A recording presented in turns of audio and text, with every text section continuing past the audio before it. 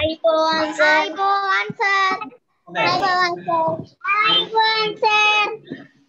අපි අද පාඩම පටන් ගන්න. හොඳද? අද ඉතින් ජනවාරි මාසයේ නේද දෙවනි සතිය. ඉතින් අදත් පුතේ වෙනද වගේම අපි මුලින්ම සිංහල පාඩමට තමයි අපි යන්නේ. ඊට කලින් අසාලෙවීම කරමු නේද? අසාලෙවීම කරමු. ගිය සතියේ මම අර අසාලෙවීමට දෙනවයි කියලා කිව්වේ මට කවුරු හරි කියනවාද මේ වාක්‍ය ටික?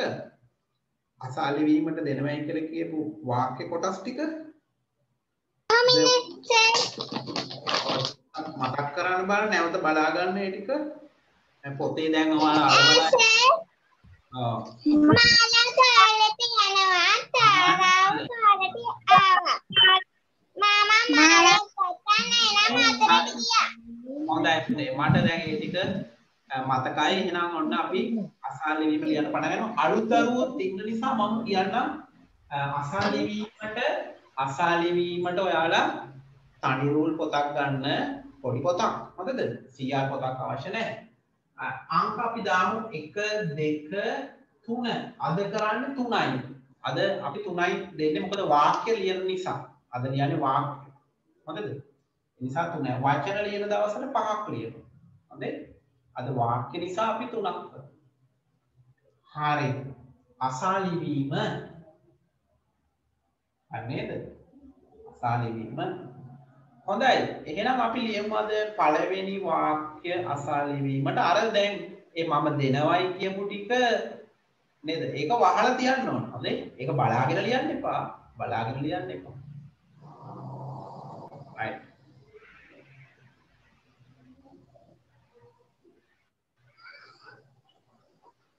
මෙන්න ලියන්න පළවෙනි එක.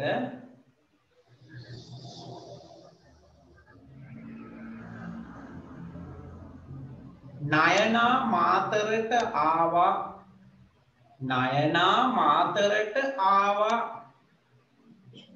නයනා මාතරට ආවා.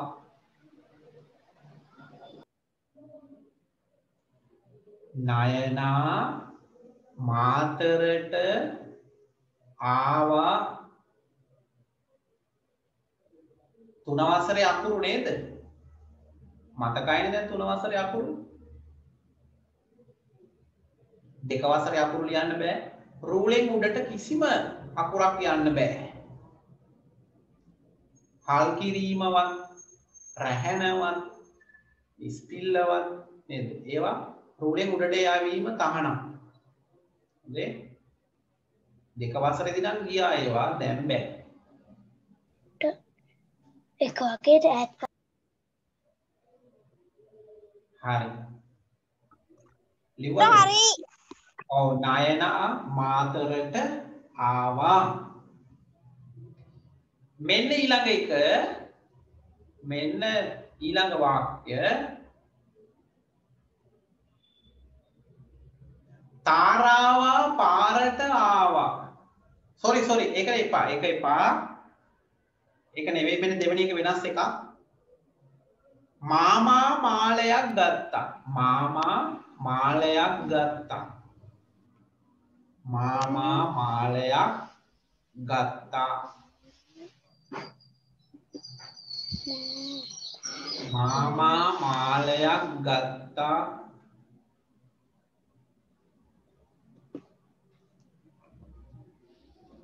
මාමා මාලයක් ගත්තා.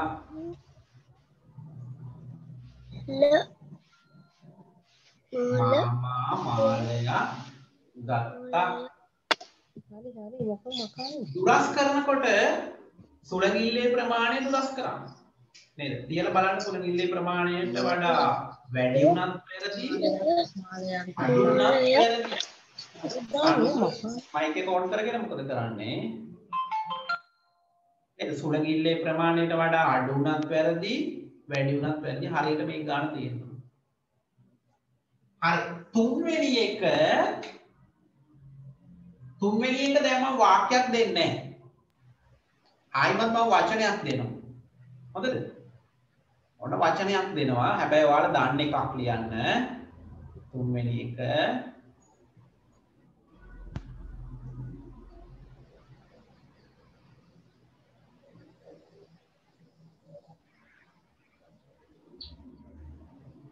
කෑරලා. කෑරලා. තුන්වෙනි එක කෑරලා.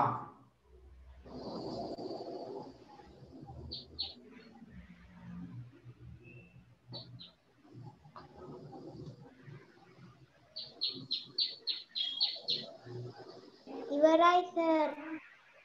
ඔව් හතරක් දෙනවා. හොඳයි. හතරවෙනි එකක් දෙනවා. සර් ඉවරයි. ඔව් හතරවෙනි එකක් දෙනවා. එහෙනම් හොඳයි සර්. ඔව් මෙන්න හතර ලියන්න. කජු කුහුලම. කජු කුහුලම. කජු කුහුලම. හතරවෙනි එක ලියන්න ඔයාලා.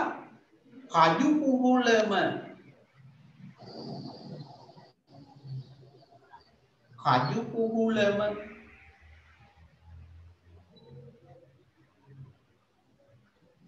මතීෂා ලියනව නේද? කජු කුහුලම. සර් පහක් දෙන්නකෝ. ඔව් පස්වෙනි එකකුත් දෙනවා. පස්වෙනි එකකුත් දෙනවා. මෙන්න පස්වෙනි වචනය නෞකාව. නෞකාව. නෞකාව.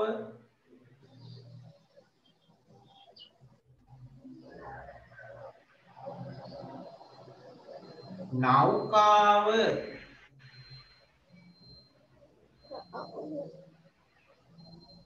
හරි සර්. හරි සර්. හොඳයි හරි කියලා කියන්න ඕනේ නෑ. එපාර ഘോഷාවක් එනවනේ පුතේ. නැවත මම කියන්නම්. බලන්න ඕන හරිද කියලා. නැවතත් මම කියන්නම්. ඔව් පළවෙනි එක අපි දුන්නේ නයනා මාතරට ආවා නේද? නයනා මාතරට ආවා. වචන තුනයි නේ. ඔව් වචන තුනයි. නැවතීමේ තිතක් තියනවද කියලා බලන්න. නැවතීමේ තිත නැත්නම් මම වැරදි දාන කියන එක නිසා බලන්න ඕන දැන් හොඳට. හරි. සර් තුන්වෙනි එකේ නම් පොඩ්ඩක් කියන්න පුළුවන්ද? කියන්නම් මම පළවෙනි එක ඉඳලම කියන්නම් මේ. දෙවෙනි එක දුන්නේ මාමා මාලයක් ගත්තා. මාමා මාලයක් ගත්තා තමයි දෙවෙනි එක. වචන තුනයි. නේද? තුන්වෙනි එක දුන්නේ කෑරලා. කෑරලා. හතරවෙනි එක දුන්නේ හතරවෙනි එක කජු කුහුලම. කජු කුහුලම. කජු කුහුලම. පස්වෙනි එක පුතේ දුන්නේ නෞකාව. නෞකාව. හොඳයි. එහෙනම් දැන් ඔන්න අපි තමන්ට තමන් අවංක වෙලා නේද? අපි බලන්න ඕන. හොඳේ. බොරු කරන්න එපා. බොරු කළොත් හැමදාම බොරු කර කර ඉන්න වෙනවනේ. එපාර අන්තිමට ලෝක බොරුකාරයෙක් වෙනවා. හොඳද? ඒක පුරුදු වෙන්න එපා බොරු කරන්න. තමන්ම තනියම තමන්ගේ වැරදි හදා ගන්න ඕනේ. ඒක තමයි හොඳම ක්‍රමය. හොඳද? තමන්ගේ වැරදි තමන්ම හදා ගන්න. හරි. එහෙනම් හරි ගියොත් හරි දාන්න. වැරදුනොත් මකලා හදන්න. හොඳේ?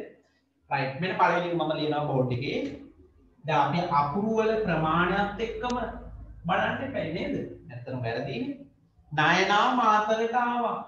ඕ නයන්. නයනා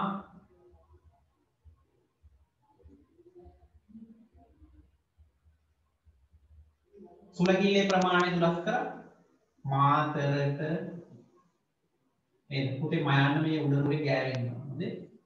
මාතරට ආවා. අයන්න රුලේ පහළට යන්න ඕනේ. ආ වා වයන්න මේ උඩ ටික උඩුලි ගෑවෙනවා. ආවා. නැවතීමේ තිතක්. නයනා මාතරට ආවා. මාතරට එකට තියෙනවා. හොඳේ. right දෙවෙනි එක දෙවෙනි එක මොකද්ද? මාමා මාළයක් ගත්තා. මාමා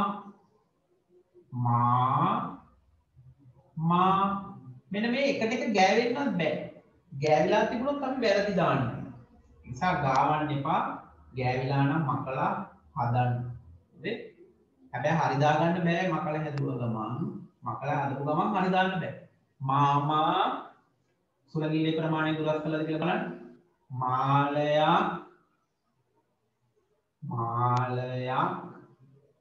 හල් කිරීම රූලේ උඩට යන්න බෑ. නේද? හල් කිරීම රූලේ උඩට යන්න බෑ. ගත්තා.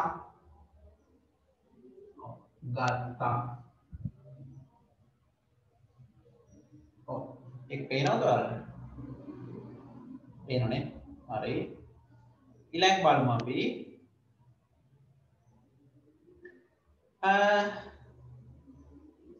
කෑරලා. නේද? තුන්වෙනි වචනය කෑරලා. කෑරලා කියනකොට මේ මොකද්ද? දික් ඇද පිල්ල නේද? දික් ඇද පිල්ල. කෑරලා දන්ත දෙලා යන්නේ නේද? වරද්දන්න එපා. ඔව්. ඊළඟ අපි බලමු හතරවෙනි එක.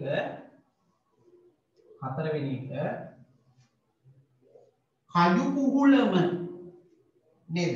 කජු පුහුලම.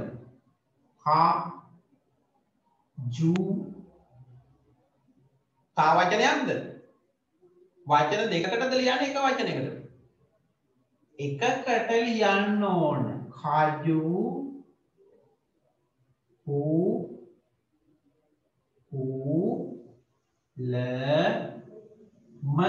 කජු පුහුලම මෙහෙම තියෙනවා නේද? එකකට ලියලා තියෙනවද? වචන දෙකකට කඩලා නම් වැරදි. ඔන්න මක්කල හදන්න. දෙකකට කඩලා නම් වැරදි. නේද? කොම්පාපිලි තුනක් එනවා පුතේ. කෙටි කොම්පාපිලි තුනක් තියෙනවා නේද? කෙටි කොම්පාපිලි තුනක්. කජු පුහුලම. හොඳයි. ඊළඟ වචනේ මම උඩින් ලියනවා. ඔයාලට පේන්නේ නැති නිසා පහ. නෞකාව තරක් පේන්නේ නැද්ද ඔයාලට? මම මෙහා මේ පැත්තේ ලියන්න. ඔව්.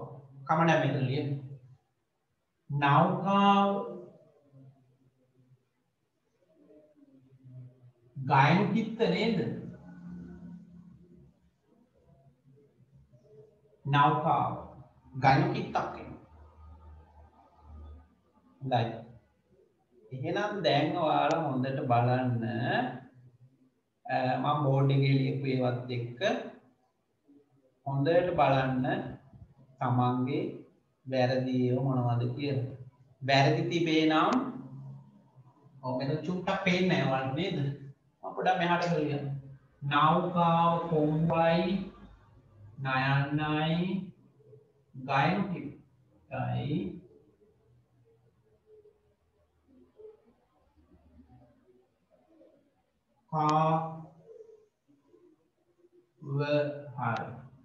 නෞකාව අර වචන කොටුව ඔයාලා පාඩම් කරලානේ තියෙන්නේ නේ. ඒක නිසා ගැටලුවක් නැහැ. නේද? ඒ වචන කොටුවේ තියෙන වචන තුනක් තමයි මම මේ දුන්නේ. අර මුලින්ම ඔයාලා සිංහල පොතේ තියෙන වචන කොටුව පාඩම් කරන්න කියලා නේද? ඒකෙන් තමයි දුන්නේ. හොඳයි. එහෙනම් ලකුණු දාමු. පහෙන් පහ නම් තරු දෙකක් දාන්න රතු පාටින්. රතු පාටින් තරු දෙකක්. පහෙන් හතර නම් එක තරුවක් දාන්න. පහෙන් හතර නම් එක තරුවක් දාන්න. හරි? පහෙන් පහම තියෙනවා නම් තරු දෙකක් දාන්න. පහෙන් තුන තරු නැහැ. පහෙන් දෙක තරු නැහැ. නේද? හැබැයි වැරදි නිවැරදි කරන්න ඕන. දැන් ගිය සතියේ වැරදි නිවැරදි කරපුවා තියෙන්න ඕන. ඊට කලින් පිටුවේ හොඳද? ගිය සතියේ වැරදි අයට වැරදි නිවැරදි කිරීම තියෙන්න ඕන. එක වැරද්දක් කී වතාවක් ලියනවද? තුන් වතාවක් ලියන්න පුතේ තුන් වතාවක් ලියන්න. වචනයක් නම් පස් වතාවක් ලියුවත් කමක් නැහැ. වාක්‍යයක් නම් අඩුම තරමේ තුන් වතාවක් ලියලා තියෙනවා. තේරුණාද? හරි. එහෙනම් අපි බලමු නේද ඔයාලේ ලකුණු.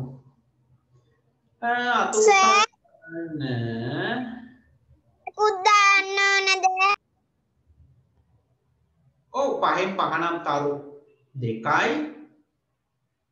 පහෙන් 4 නම් තරු 1යි. කොබාන පහෙන් පහ අතුස්සනවා මට පේනවා.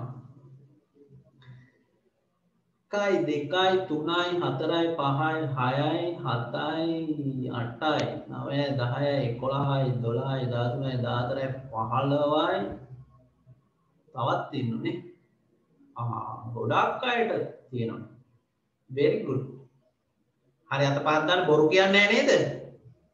බොරු කියන්නේ නැහැ නේද? හරි පහෙන් 4 අතුස්සන්න. ඔව් හොඳයි. ඒත් ඉන්නවා මේ දෙන්නෙකුත් ඉන්නවා අපේ අලුත් බබාලා දෙන්නේ.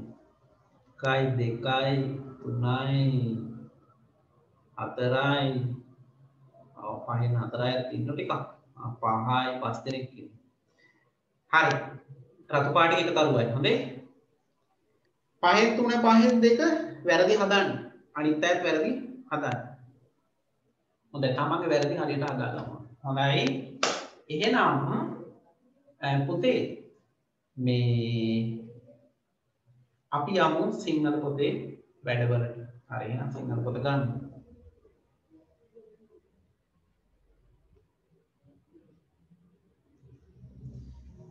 බලමු අපි මුලින්ම මොකක්ද කරන්න තියෙන්නේ කියලා අපේ සිංහල පොතේ. මෙන්න මේක තියෙන්නේ. වැව ළඟ ඉඳලා වෑතර මාමා මැස්සට මෑවැල් බැඳලා ආවා. සවුකැඳ හදලා කෑමත් කාලා නැන්දා නෑගම් යන්නට ආවා. චූටි ලස්සන කවි පන්තියක් තියෙන්නේ නේද? කවියක්. වැව ළඟ ඉඳලා වෑතර මාමා මැස්සට මෑවැල් බැඳලා ආවා. සවුකැඳ හදලා කෑමත් කාලා නැන්දා නෑගම් යන්නට ආවා. ඕනනම් තාලෙට කියන්නත් පුළුවන් නේද? ඔයාලට කැමති නම් ඊට වඩා ලස්සන තාලයකට කියන්නත් පුළුවන්. හොඳයි. මේ කවි ටික හොඳට කියවන්න බලන්න. මයික් මියුට් කරගෙන ඔෆ් කරගෙන. ගෙදරට ඇහෙන්න ඕන මෙහෙට ඇහෙන්න බෑ. වැව ළඟ ඉඳලා වැවර ළඟ ඉඳලා වැතර මාමා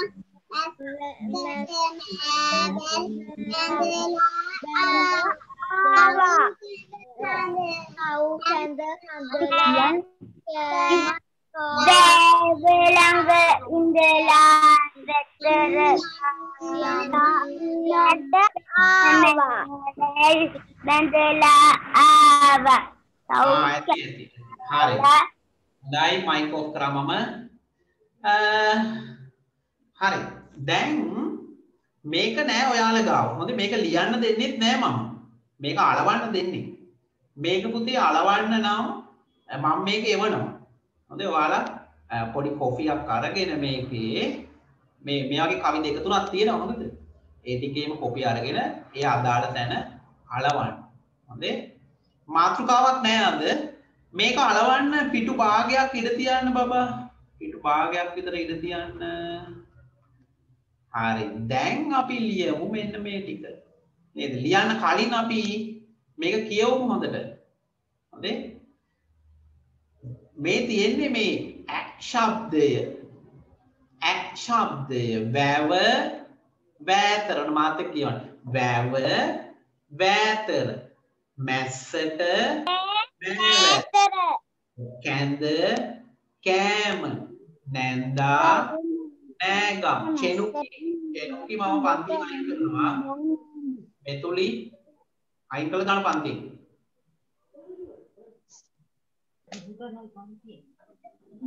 ඕන නැති වැඩ කරනවා නම් පන්තියෙන් අයින් කළ දානවා. ආයෙ එන්න බැරි වෙනවා හොඳේ. හරි ඔන්න අපි කියමු හැමෝම මයික් මියුට් කරගෙන කියමු වැව වැතර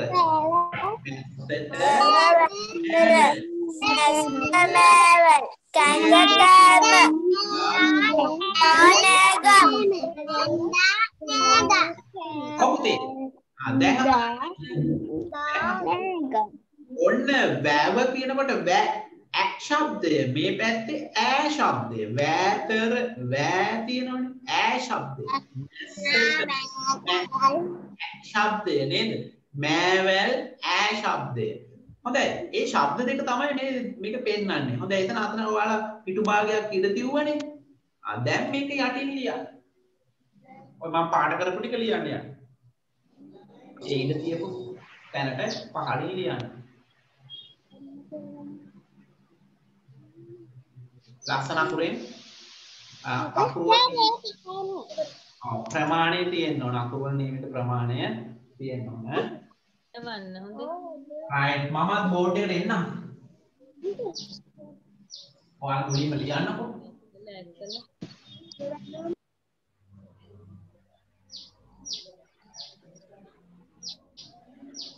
වැතර ඔයි වැතරනේ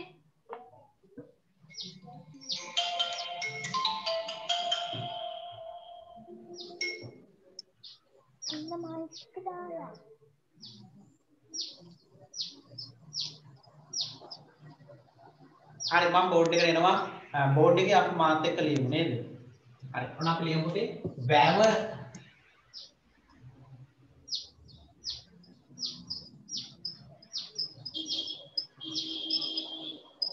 වැතර දික්කද පිල්ල එනවා ඔන්න ඈ ශබ්දයත් එක්ක දික්කද පිල්ල එනවා වැතර නේද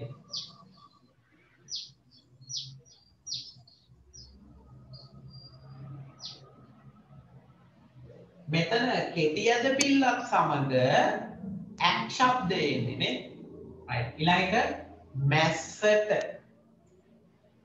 මයන්නට ඇවිල්ලා තියෙන කෙටියද පිල් මැස්සට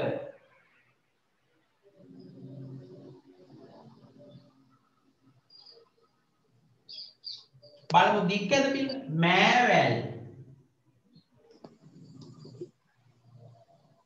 මෑ වැල් හොඳයි ඊළඟ කැඳ කෑම කැඳ සංඥක දායන්න කෑම දික්කද පිල් එතන කෑම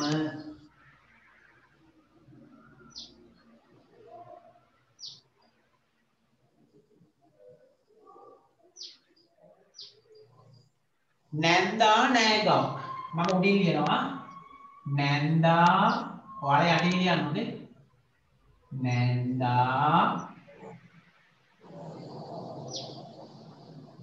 නෑගම්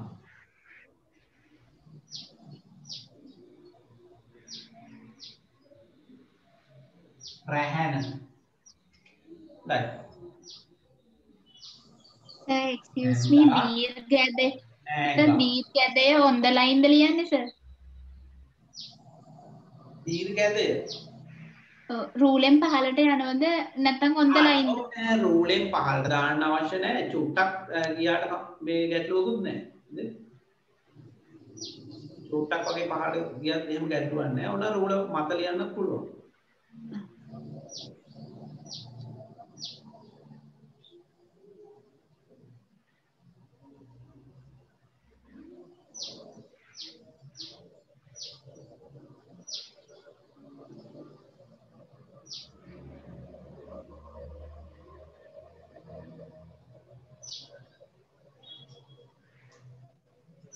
hari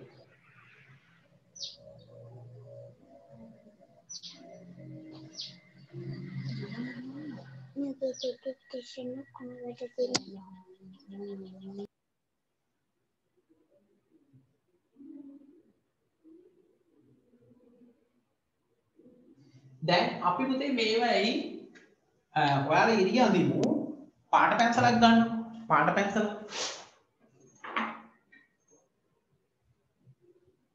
කැමති පාටක්ද? ඔව් කැමති පාටක්.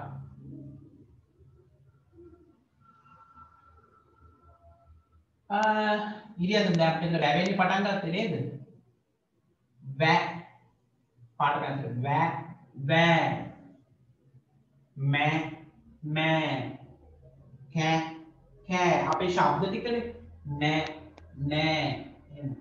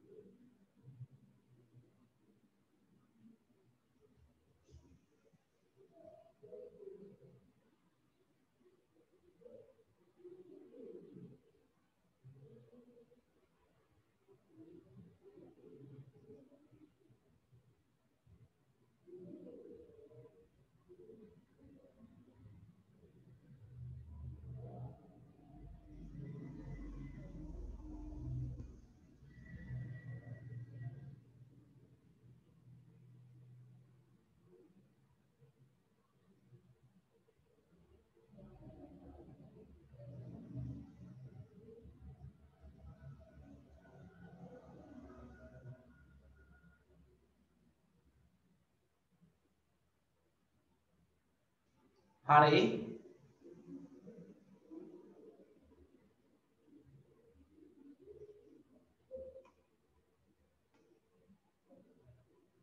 කියවන්න සර් ඉවරයි. හරි ඔයාලා ඒක කියවන්න ඕන. හැබැයි මේකට සද්ද ඇහෙන්න බෑ. සද්ද ඇහෙන්නේ නැතුව ඒක දෙපැත්තට මේ වම් පැත්තේ ඉඳලා දකුණු පැත්තට කියවලා පුරුදු වෙන්න ඕන. වැව වැතර, මැස්සට මෑවැල්, කැඳ කෑම එහෙම කියලා පුරුදු වෙන්න ඕන. හොඳයි. දැන් පුතේ ඔයාලට මෙතෙන්දි තේරෙනවනේ මෙන්න මේක කෙටි ඇද පිල්ලක් සමග නේද?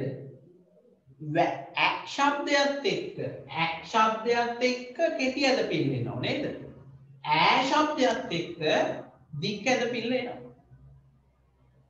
මේ බලන්න හැමතැනම මේ මෑ කියනකොට ඇක් ශබ්දයේ කෙටි ඇද පිල්ල ඇවිල්ලා තියෙනවා. මෑ කියනකොට ඈ ශබ්දයේ දික් ඇද පිල්ල. කෑ කෑ දෙකද? එහෙම තමයි තියෙන්නේ හැමතැනම. නේ? ඒ ශබ්ද වලින් පටන් ගන්නවා වචන. එතකොට පිල්ලම් එන්නේ ශබ්දත් එක්කනේ. එහෙනම් අපිට තේරෙනවා පිල්ලම් එන්නේ ඒ ශබ්දත් සමග. දැන් අපි ගිය සතියේ ඉගෙන ගත්තේ ඇල පිල්ලයි සහ තනි අකුරු නේද? හොඳයි. එහෙනම් අපිට මෙන්න මේකෙන් ඉගෙන ගන්න පුළුවන්. මම මේක මකනවා. මෙන්න මේක තමයි අපි මේකෙන් ඉගෙන ගත්තේ. මොකක්ද? ඈ ශබ්දයක් සමග ඇක් ශබ්දයක් සමග මොකක්ද එන්නේ? කෙටි ඇද පිල්ල නේද? ඈ ශබ්දයක් සමග එන්නේ දික් ඇද පිල්ල. ඕක තමයි අපි මේ පාඩමෙන් ඉගෙන ගත්තේ. හොඳයි මේක කොටුවක් ඇතුලේ අපි ලියලා තියාගන්න. ඔව් කොටුවක් ඇතුලේ ලියලා තියාගන්න. එහා පිටුවට යන්න ඕනේ නැහැ. ඔතන ඉඳ තියෙනවනේ. මේක වැදගත් අපිට. ඇක් ශබ්දයත් එක්ක කෙටි ඇද පිල්ල ඈ ශබ්දය සමග දික් ඇද පිල්ල.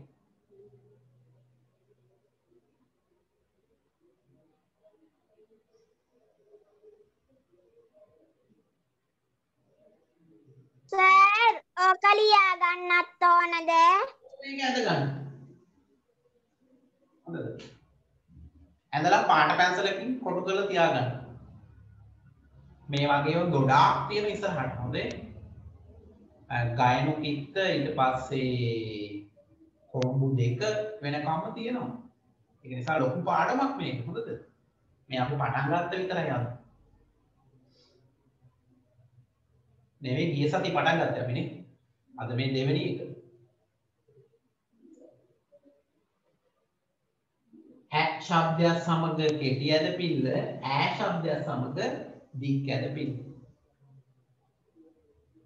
මේ දෙක දැනගෙන හිටියනම් හොඳයි.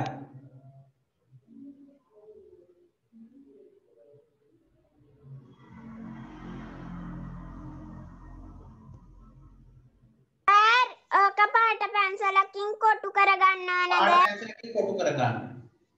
අඩි රූලක් තියලා කොටු කරනවා නම් වැඩිය හොඳයි.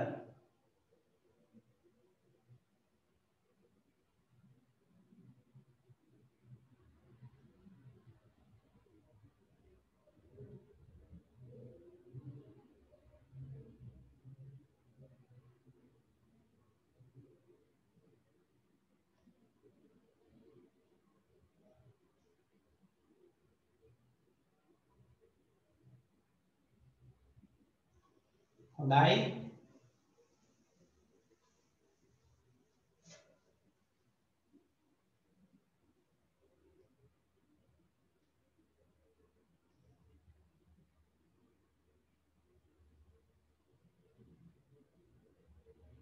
හරි සර්. හොඳයි. එහෙනම් දැන් ඔන්න වැඩක් තියෙනවා ඔයාලට. හොඳේ? දැන් ඔන්න හොයාගන්න ඕන පුතේ ඈ ශබ්දය එන වචන මොනවද? ඈ ශබ්දය එන වචන. හැබැයි වචනේ මුලට තියෙන්න ඕනේ ශබ්දය. ඒ වගේ වචන අපි සොයලා ලියමු. හොඳේ? ඈයා. ඔව් දැන් අපි ටිකක් ඈයා. ඒක තමයි. දැන් අපි ටිකක් හොයමු. ගෙදරදී තව ටිකක් වැඩිපුර සොයලා අපිට ලියන්න පුළුවන් පොත්වලින් කියවීම් පොත්වලින් එහෙම. හොඳයි දැන් මමත් දෙක තුනක් මේ ලියන්න. ඔයාලා ටිකක් ඈයා. අපි දැන් මේ විදිහට තමයි ඒක හදාගන්නේ. මේ පැත්තේ ශබ්දය එන වචන මේ පැත්තේ අපි ලියන්නේ ඈ ශබ්දය එන වචන ඕනම් මැදින් ඉරක් අඳින්නත් පුළුවන්. හොඳේ එතකොට දෙපැත්තට ලස්සනට ලියන්න පුළුවන්. මේ විදිහට ඔව් කෙලින් ඉරක් ඇඳලා අපිට දෙපැත්තට ඕනම් මෙහෙ පැත්තටත් ඔහොම ඉරක් ඇඳ ගන්න පුළුවන්. නේද? එතකොට අපිට දෙපැත්තට ලස්සනට ලියන්න පුළුවන්. ඔව් ඒ ටික හැමීට කරගන්න ඕන. ආවන දැන් අපි ලියන්න පටන් ගනිමු. ඈ ශබ්දය කියන්නේ කෙටි ඇද පිල්ලෙන වචනේ නේද? ඔව් මම එනම් පරිණිත ලියනවා. කැටය මම එකක් හොයලා ලියුවා. කැටය කෑරලා ඈ ශබ්දේන වචනයක් මොන මම ලියුව තව එකක්. කෑරලා. සර් කැලය. ඔව් very good. ඒ වගේ. ඒක ඔයා තියාගන්න. ඔයාලා ලියන්න. මම තව එකක්.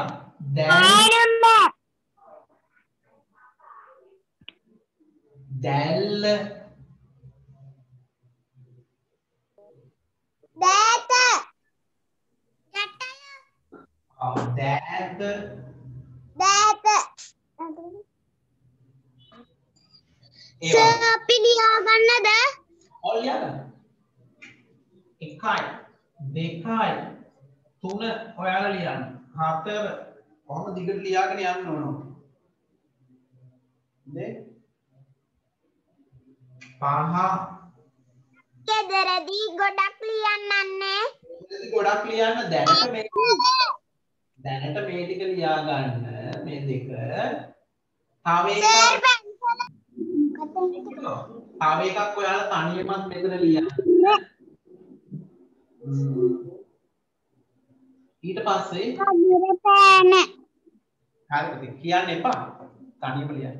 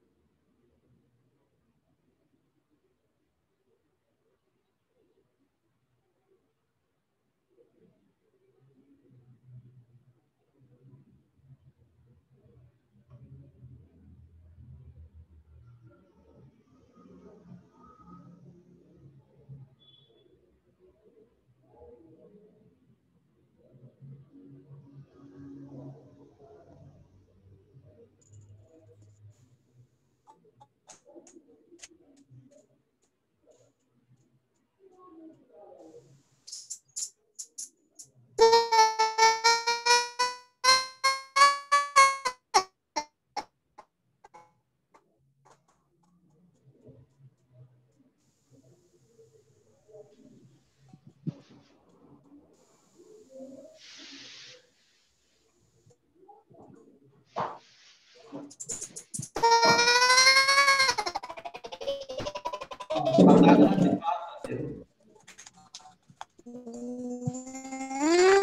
මොන පොතේද දාන්නේ?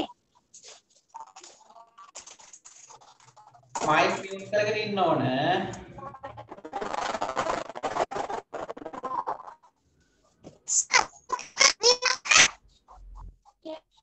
කොහොමද මේ කතා කරන්නේ? මම ඔයාගෙන දැන් පන්සල් යවන මේ කට්ටිය. සර් මොන පොතේද දාන්නේ සර්?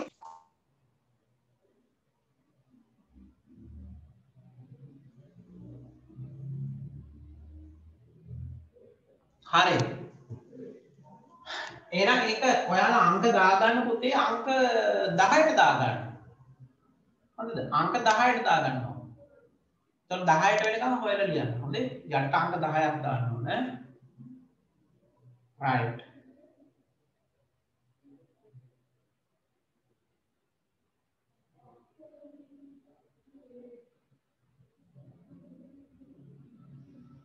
ඒ වගේම ඔක ලියලා ඔයාලා කියවන්නත් ඕන.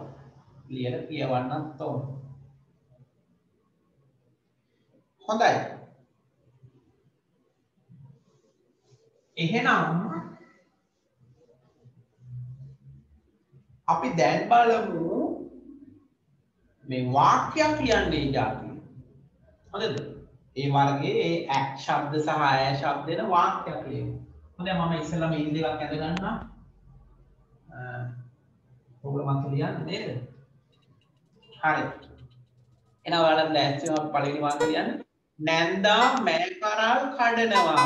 වාක්‍ය නැන්දා මෑ කරල් කඩනවා. හොඳයි මම බෝඩ් එකේ ලියන්නම්. ඔයාලත් ලියමු මාත් එක්ක ලියමු. නැන්දා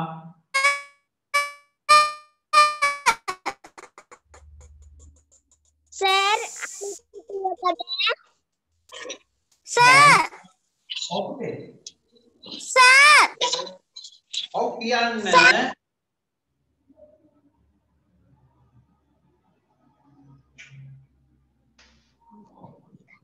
හරි අපි කියමු නැන්දා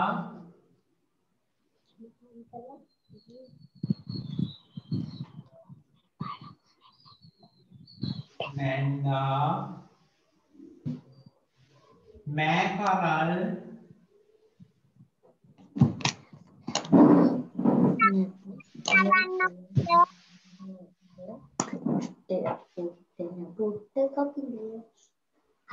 නැන්දා මෑ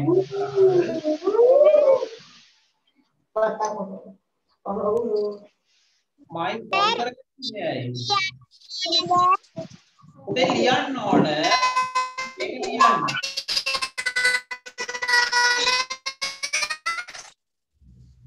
මේ ළමයි දෙන්නෙක් කියන මට දැන් අයින් කරන්න වෙනවා නැන්දා මෑ කරල් කඩනවා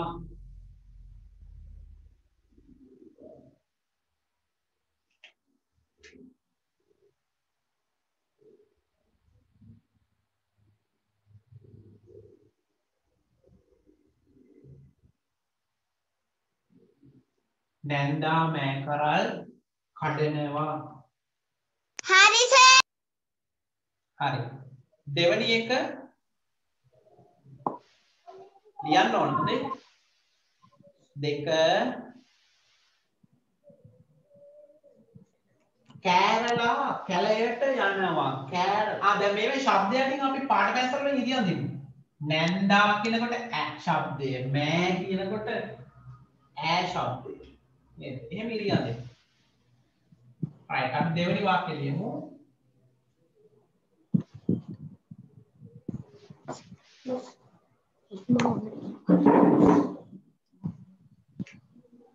කෑරලා කැලයට යනවා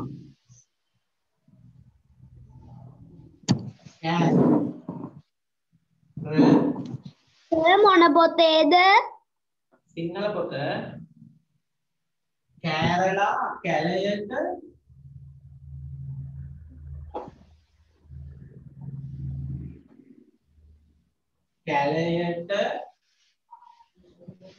යනවා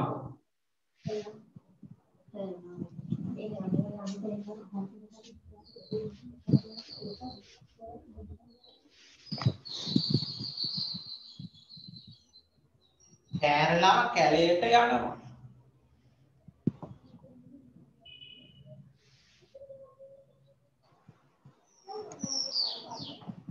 කෑරලා කැලයට යනවා.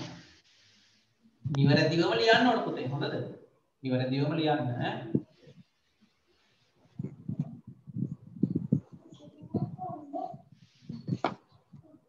සදිස මයික් එක මියුට් කරගන්න බලන්න. සදිස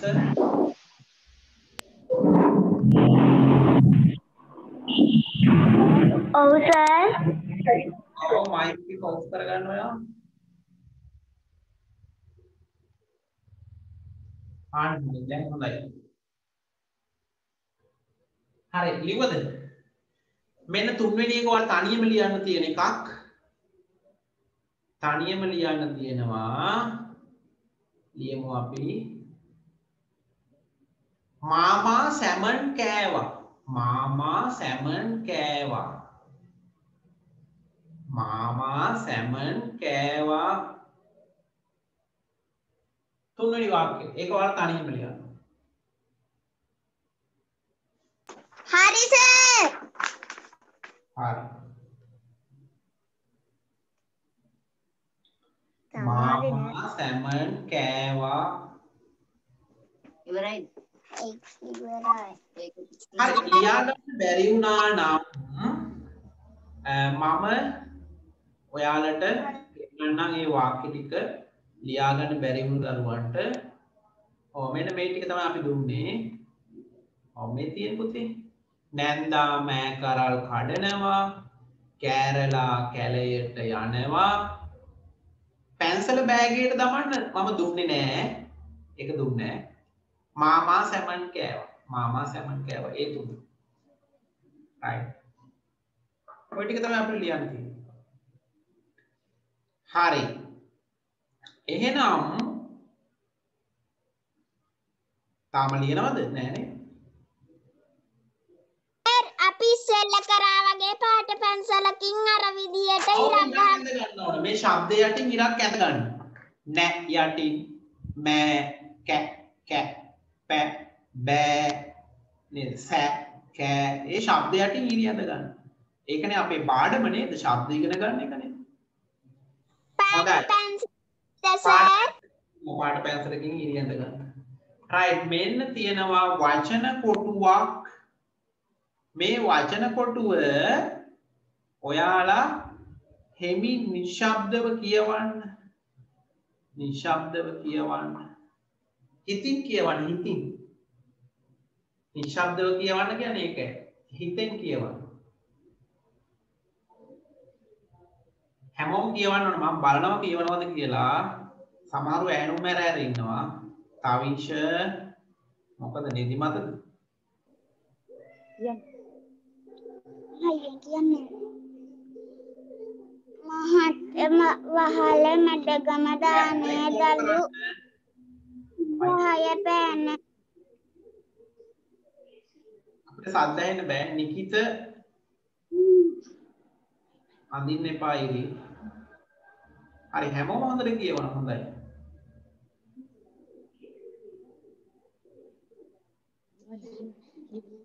මහත් වහල මැදගම දානේ දලු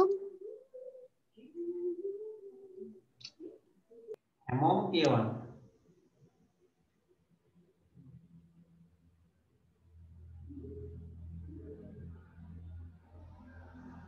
හරි. පිනිදු ලියන්න දෙයක් නැහැ කියවන්න තියෙන්නේ. දිනුලි කියවනව නේද?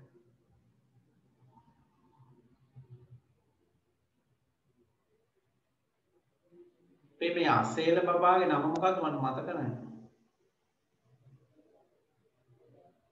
අනුහස්. අනුහස්. අනුහස් කියලා නම දාගන්න හොඳේ.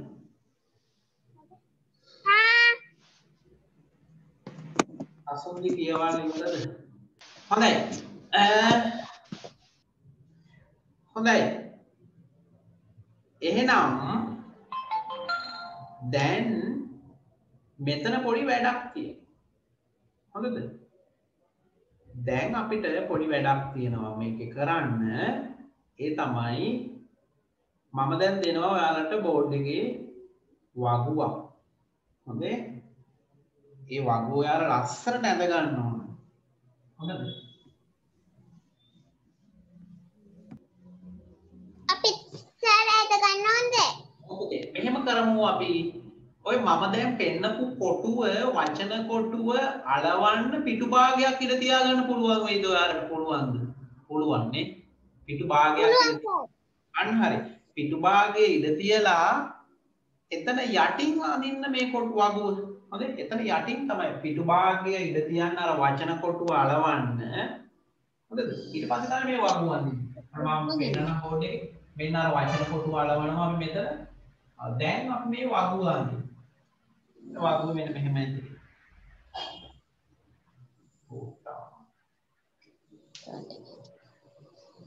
සර් කරන්ට් එක ඉන්නේ. ඕකුදේ මේ පොඩි ගැටලුවක් තියෙනවා. සර් අපටත් නෑ. ඔයාලටත් නැද්ද? මාව පේන්නේ නැහනේ. අපි ඉක්මනටම කරන්ට් එක ඒවි හොඳද? ආව ගමන් අපි පන්තියට සම්බන්ධ වෙනවා. මාව පේන්නේ නැත්තේ මේ කළුවර නිසා.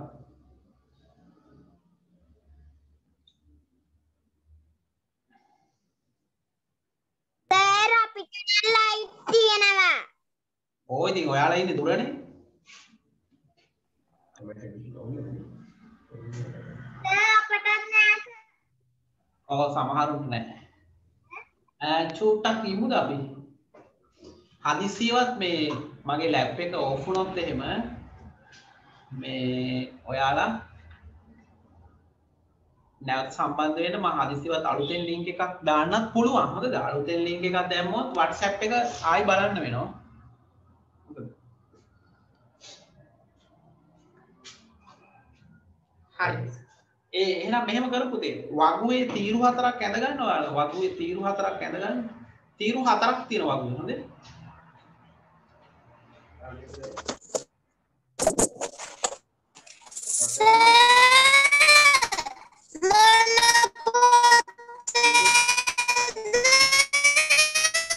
සිංහල පොත.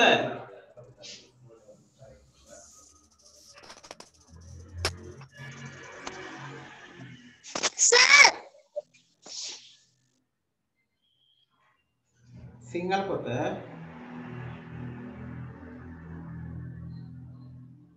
වගුවේ තීරු හතරක් වගුවේ තීරු හතරක් තියෙනවා. හොඳද?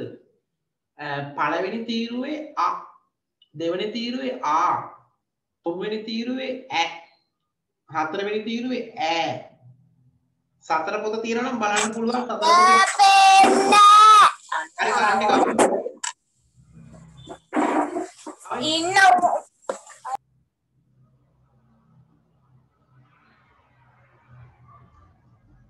right බලමු. ඔව් මම කියවනේ තීරු හතරක් තියෙනවා කියලා නේද?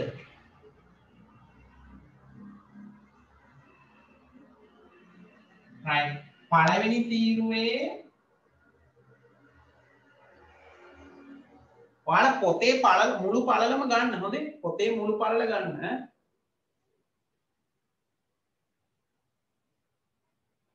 තීරු හතරක් තියෙනවා.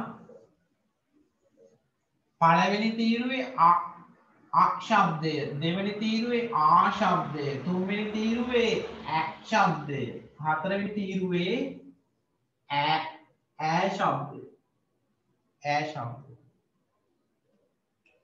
ඔය විදිහට තමයි තියෙන්නේ.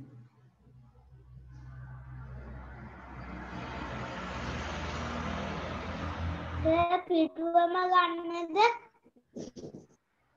මොකක්ද පුතා? එල්ලෙහාට පිටුවම ගන්නද? ඔව් දැන් පිටු භාගයනේ ඔයාලට තියෙන්නේ. පිටු භාගයක් විතර යාවි මේකට. හොඳේ? පිටු භාගයක් විතර යාවි. යට ටික මේ ගැන එච්චර බලන්න ඕනේ නැහැ. වචන ටික ලියලා ඒ ඉවරුණ තැනින් වහන්න. හොඳේ? පස්සේ වහන්න දැම්ම වහන්න යන්න එපා. ඒතර මකලා හදා ගන්න පුළුවන් නේද? ගැළපෙන විදිහට. ඕනවට වඩා ලොකුවට අඳින්න එපා.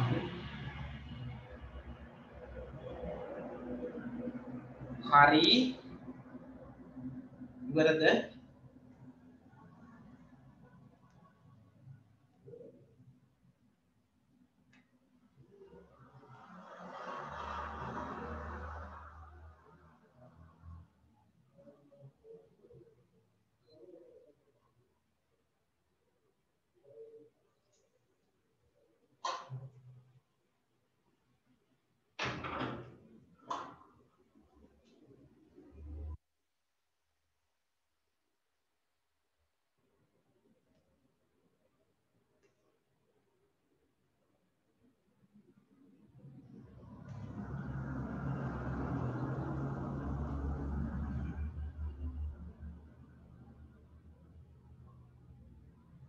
මේ ඉරි හරි කෙලින් තියෙන්න ඕන හොඳද?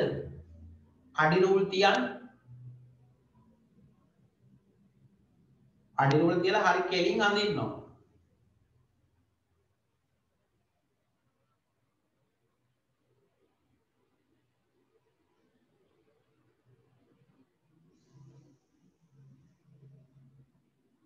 ඉරි අඳින ඒවා පාට කරන ඒවා තමන් තනියම කරන්න ඕනේ. හොඳේ.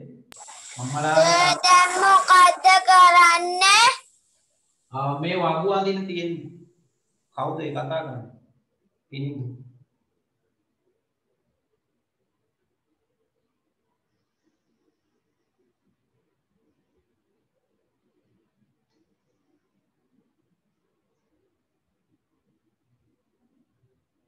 හරි දැන් අර වචන කොටුව මම දැන් පෙන්නනවා වචන කොටුව. වචන කොටුව දිහා බලාගෙන මේ තීරු වලට වචන දාන්න ඕන. පුළුවන්ද? අ ශබ්දයෙන් පටන් ගන්නා වචන මේ තීරුවේ ලියන්න. ආ ශබ්දයෙන් පටන් ගන්නා වචන මේ තීරුවේ. ඒ කියන්නේ ආ ශබ්දය කියන්නේ ඇලපිල්ල එන එක. නේද? ඇ ශබ්දයෙන් පටන් ගන්නා වචන මේ තීරුවේ. ඒ කියන්නේ කෙටි ඇදපිල්ල. නේ? ඈ ශබ්දයෙන් පටන් ගන්නා වචන මේ තීරුවේ. ඒ කියන්නේ දික් ඇදපිල්ලෙන් පටන් ගන්නා ඇදපිල්ලෙන් පටන් ගන්නා වචන. නේද? ඒ දික් ඇදපිල්ල යෙදුණු අකුරු වලින් පටන් ගන්නා වචන. හොඳයි දැන් මම වචන කොටුව දිහා වචන කොටුව දැන් ඔයාලට පෙන්නනකොට ඔයාලට ඒක මේ වගු පුරව ගන්න පුළුවන් වෙනවා. හොඳයි නේද පුරවමුද? මම වචන කොටුව පෙන්නන්නම්. මෙන්න වචන කොටුව. හරි. ඔන්න දැන්. දැන් මේක බලලා ලියන්න. මටත් ලියන්න පුළුවන්. දැන් මහත ලියන්නේ අපි අ ශබ්දනේ ඇයි? ඉස්පිලි පාපලි එන්නේ නැහැ. පිල්ලම් එන්නේ නැහැ. අ ශබ්දේ මහත. මමත් බෝඩ් එකේ ලියනවා හොඳේ. මම ටික වෙලාවකින් පෙන්නන්න කොහොමද කරලා තියෙන්නේ කියලා.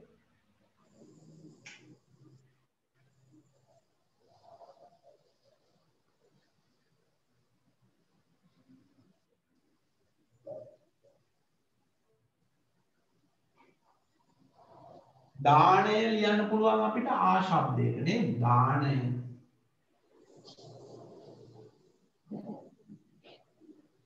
දාණය. ඇක් ශබ්දයට අපිට ලියන්න පුළුවන්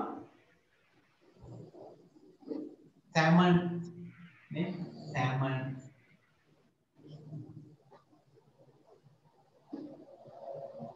ඈ ශබ්දයට අපිට ලියන්න පුළුවන් පෑන.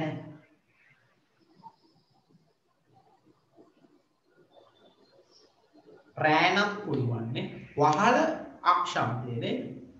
මැදගම ඇක් ශබ්දේ. දැල ඒත් ඇක් ශබ්දේ. වෑතර ඈ ශබ්දේ නේ. ඒ විදිහට අර වගුව ලස්සන පුරවන්න.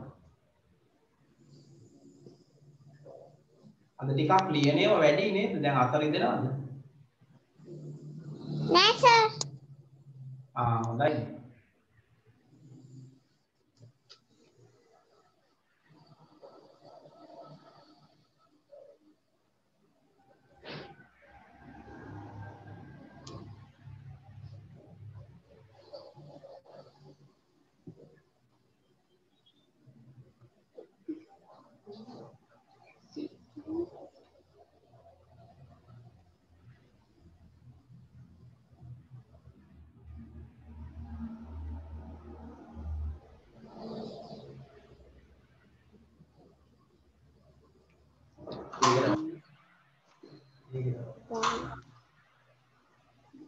එන්න විදියන්නේ.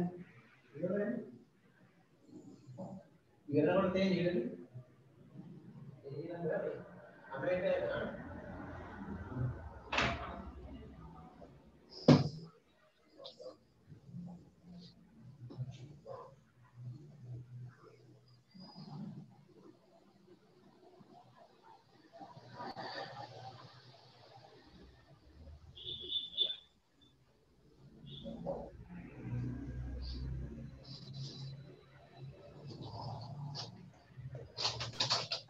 පුරවන්න ටක් ගාලා පුරවමු ඉක්මනට පුරවමු බලන්න පුරවන්න සතර පොතේ ඇති මේ ටිකම නේද එතකොට ඒ වැඩේත් කරන්න සතර පොත් ගණිපු නැති ළමයි අහගන්න සතර තුන ශ්‍රේණිය ගණිතය පොත ගන්න සිංහල පොත ගන්න පරිසරය පොත ගන්න හරිද අපේ මේ පන්තියේ වැඩ කරන පිළිවෙලටම තමයි ඒ පොත්වලත් වැඩ තියෙන්නේ යන්නේ සිලබස් එක ඔයාලා තුන ශ්‍රේණිය පොතේ සිලබස් එක තියෙනවනේ විෂය නිර්දේශය උගන්වන්න ඕන කොටසක් තියෙනවනේ අන්නේ කොටස තමයි ඒකෙත් තියෙන්නේ මම උගන්වන්නෙත් ඒ කොටසම තමයි ඉස්කෝලේ උගන්වන්නේ මේ ටිකම තමයි හරිද එතකොට ඔයාලට කොහෙන්වත් මග ඇරෙන්නේ නැහැ වැඩ සර් හරි හරි ඉස්කෝලෙන් මග ඇරුණොත් නේද මම කරනවා මගෙන් මග ඇරුණොත් සතර පොතේත් හරි තියෙනවනේ නේද සමහර විට මගෙන් මග ඇරෙනේම ඉස්කෝලේ කරන්න පුළුවන් ඒ වගේ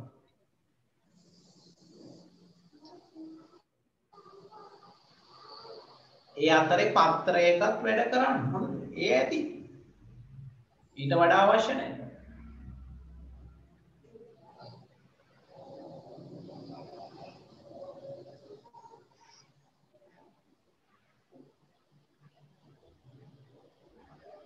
මෑ කරල් ඈ ශබ්දේනේ රැල්ල ඇක් ශබ්දේ නේද රැල්ල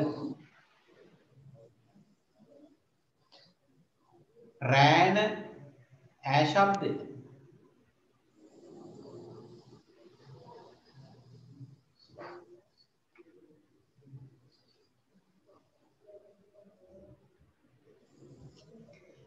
මේ කෙටි ඇද පිල්ල පුතේ ඇද පිලි ටික අපි මේ රූල මත රූලේ ලියනකොට දැන් අපි මේ පස් රූල් පොත නෙමෙයිනේ පස් රූල් පොතේ ලියනවා නම් අපිට හරියටම ලියන්න පුළුවන් ඒ අදාළම ස්ථානේ. නමුත් අපේ දැන් රූල පොඩිනේ නේද? ඒක නිසා සමහර තැන්වලදී රූල මත ලියන්නත් වෙනවා. හොඳද? සමහරලාට රූලෙන් උඩටත් යනවා දැන් රයන්නත් ලියනකොට රූලෙන් උඩට ලියන්න. දැන් දයන්නට ලියනකොට රූලෙන් පහළට යනවා. ඒ වගේ ඒ යොදන අවස්ථාව අනුව ඒක වෙනස් වෙනවා තැන. ඒ නිසා නිශ්චිත තැනක් නැහැ. රූල උඩ ලියනවාද අතන ලියන එහෙම එකක් නැහැ. හොඳේ. ඒකත් මතක තියාගන්න.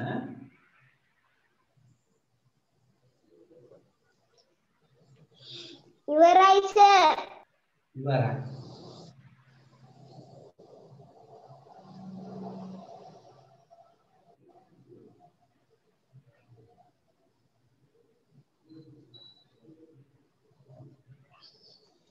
ඉවර වුණාට පස්සේ වගුව වහන්න යටින් ඉරක් අඳින්න වගුවේ යටින් වහන්න හරිද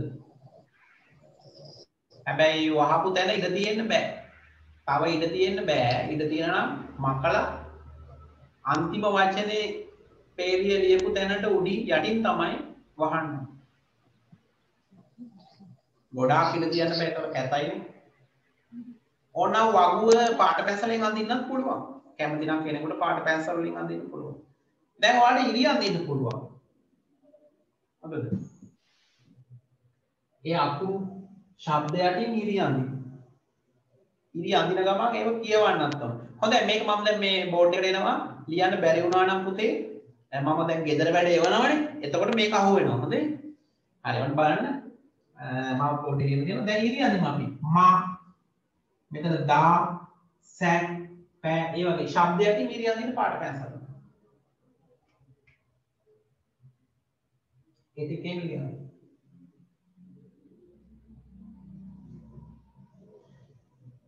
හරි. ඉතින් ඔය ටික තමයි අද මම සිංහල වලට ඔයාලට උගන්වන්න හිතාගෙන ආවේ. හරිද? මේකේ තව කොටස් ටිකක් තියෙනවා. ඒ ටික මම ගෙදර වැඩවලට දාන්නම්. හෝම්වර්ක්ස් වලට දාන්නම්. හරි?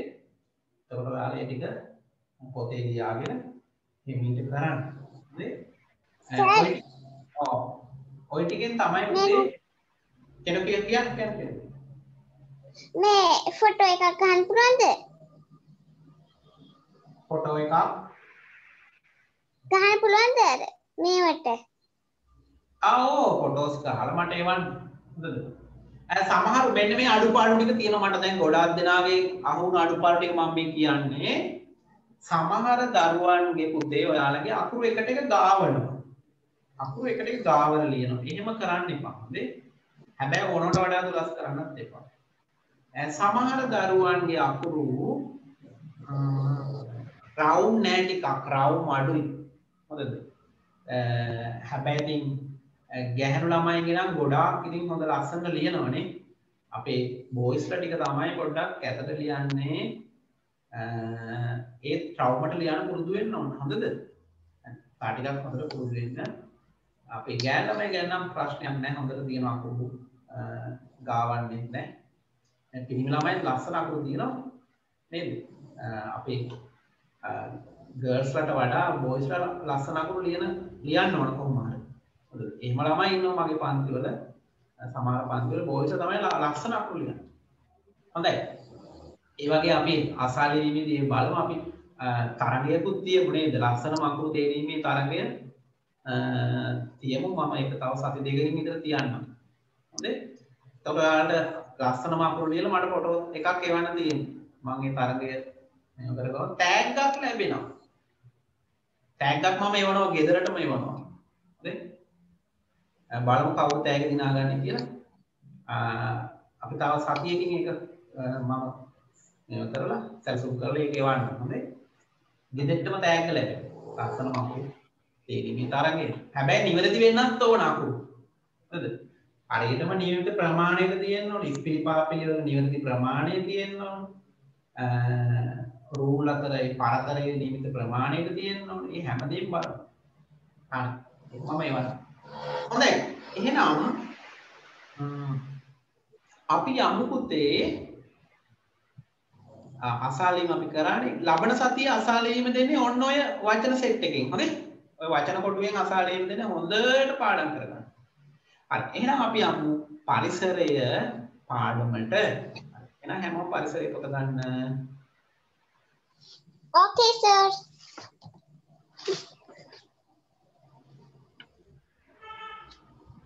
බලමු අපි පරිසරයේ පොතේ මොනවද කරන්න තියෙන්නේ කියලා අද සර් ලෑස්ති වෙලා මොනවද කියලා බලමු.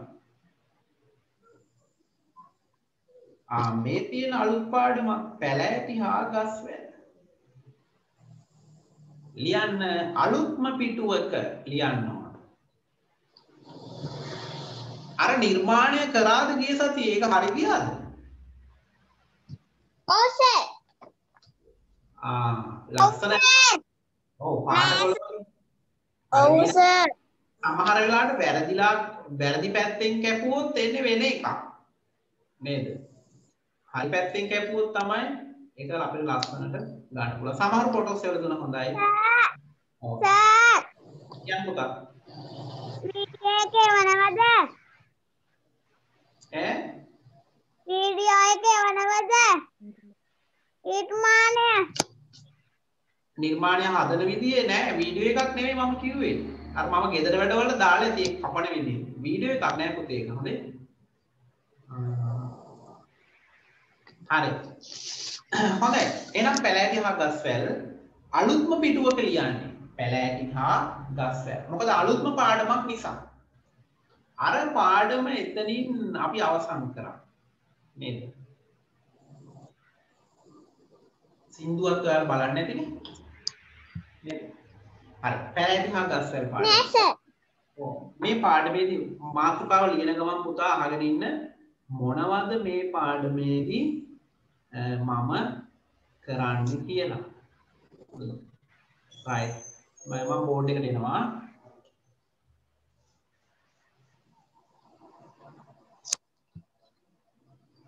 මොකක්ද අපේ මාතෘකාව? පැලෑටි හා ගස්. පැලෑටි හා ලියන්න ඕනද? ඔව්. සර්ට ලියන්න හරියට පේන්නේ නැහැ. පැලෑටි හා ගස් වැල්. සර්ගේ නේ බෝඩ් එක පේන්නේ නැහැ. බෝඩ් එක පේන්නේ හ්ම්. සුදු පාට මේ බෝඩ් එක පේන්නේ නැද්ද ඔයාලට? දැන් පේනවා සර්. ඒක ඔයාගේ ගැටලුවක්. හොඳයි. මේ පාඩමේදී පුතේ අපි ඉගෙන ගන්නේ පාඩමේ මාතෘකාවෙම හිතා ගන්න පුළුවන් නේද? ගස්වැල් ගැන, පැලෑටි ගැන. එහෙම නැත්නම් මේ පැලෑටි වල තිබෙන විවිධ කොටස් මල්, ගෙඩි, අතු, ඊට පස්සේ මුල් ඔන්න ඒ කොටස් වල විවිධත්වය ගැන. ඒ කියන්නේ ඒවැ එක එක වෙනස්කම් තියෙනවනේ. කොළ කොහොමද වෙනස් වෙන්නේ නේද? පරිසරයේ වැඩෙන විවිධ ශාක ඔයාලා හොඳින් බලනවා. හොඳට බලන්න ඕන. පරිසරය කියන්නේ ඉතින් මේක කොහෙවත් යන්න ඕනේ නැහැ. තමන්ගේ ගෙදර වටේ ඇවිදලා බලන්න පුළුවන් ඔයාලට මේ පාඩමේදී වැඩ නේද? ඒ ටික බලන්න පුළුවන්. තමන්ගේ ගෙදර වටේ බැලුවොත් ඇති. එතකොට මේ කොහොමද පැලයක් හැදෙන්නේ නේද? ඒව අපි කතා කරනවා. ඊට පස්සේ ශාක වල කොටස් පාවිච්චි කරලා අපි නිර්මාණ හදනවා. නේද? ශාක පත්‍ර වල හැඩය හොඳට නිරීක්ෂණය කරනවා. ඔව් මොන වගේ ශාක පත්‍රද තියෙන්නේ? රවුම් ඒවා තියෙනවද? දිග ඒවා තියෙනවද නේද? ඒ වගේ බලනවා. ඊට පස්සේ ශාක මේ හැදෙන්න මොනවද උවමනා කරන්නේ? ගස්වැල් හැදෙන්න මොනවද අවශ්‍ය දේවල්? ඒව බලනවා. ඒක තමයි අන්නේ වගේ ඒවා. ඊට පස්සේ පුතේ අපි මේ පාඩමේදී බලනවා ශාක වලින් අපට ලැබෙන ප්‍රයෝජන මොනවද කියලා. ඒව නම් ඉතින් ඔයාලා දන්නවා දැනටමත් නේ. අපි තව ටිකක් ඉගෙන ගනිමු. ඒ වගේම නිර්මාණ කරන බව මම කිව්වනේ. ඒ වගේම ඉස්කෝලේදී නම් ඉතින් මේකට තියෙනවා ලස්සන රංගනයක් කරන්න නැත්නම් නාට්‍යයක් කරන්නත් තියෙනවා. හැබැයි ඉතින් අපිට දැන් මේ පන්තිෙන් නම් එහෙම කරන්න බෑ. ඒ වගේම ක්‍රීඩාවකුත් තියෙනවා. නේද? ඒක ඉතින් ඉස්කෝලේ ගිහිල්ලාම තමයි පාසලට ගිහිල්ලාම තමයි ඒක කරන්න වෙන්නේ. හොඳයි. කමක් නැහැ. ඒකට අපි මේ දෙක අධ්‍යයනලා ඉතුරු ටික කරමුකෝ. එහෙනම් මම දැන් මේ පෙන්නන ශාක පත්‍රය මල දිහා බලන්නකෝ ඔයාලා. මේ මල. ඔයාලා ගෙවත්තෙන් මේ වගේ මල් ගැන හොඳින් නිරීක්ෂණය කරන්න. නිරීක්ෂණය කරනවා කියන්නේ පුතේ හොඳින් බලනවා කියන එක. නිකන් බලනව නෙවෙයි. දැන් ඔයාලා අපි හිතමු ඔයාලා මිදුලට ගියාම මලක් පේනවනේ. ඒ පේනවා. හොඳද? පේනව නෙවෙයි අපි මේක බලන්න ඕන. ළඟට ගිහිල්ලා හොඳට බලනවා. මේ මලේ මොනවද තියෙන දේවල්? පෙති කොහොමද හැදිලා තියෙන්නේ? නේද? රේණු කොහොමද තියෙන්නේ? නටුවක් තියනවද? නේද? පෙති කීයක් තියනවද? ඔන්නෝ බලන්න. නිරීක්ෂණය කරනවා කියන්නේ ඒක. සර් සපත්තු වල මලේ නම වැදගත් නේද? ඒ වගේම ඔයාලට තවත් හොඳට නිරීක්ෂණය කරන්න පුළුවන් අත්කාචයක් ගත්තොත් කඩෙන් මිලදී ගන්න අත්කාචයක්. හොඳද? අත්කාචයක් මිලදී ගන්න.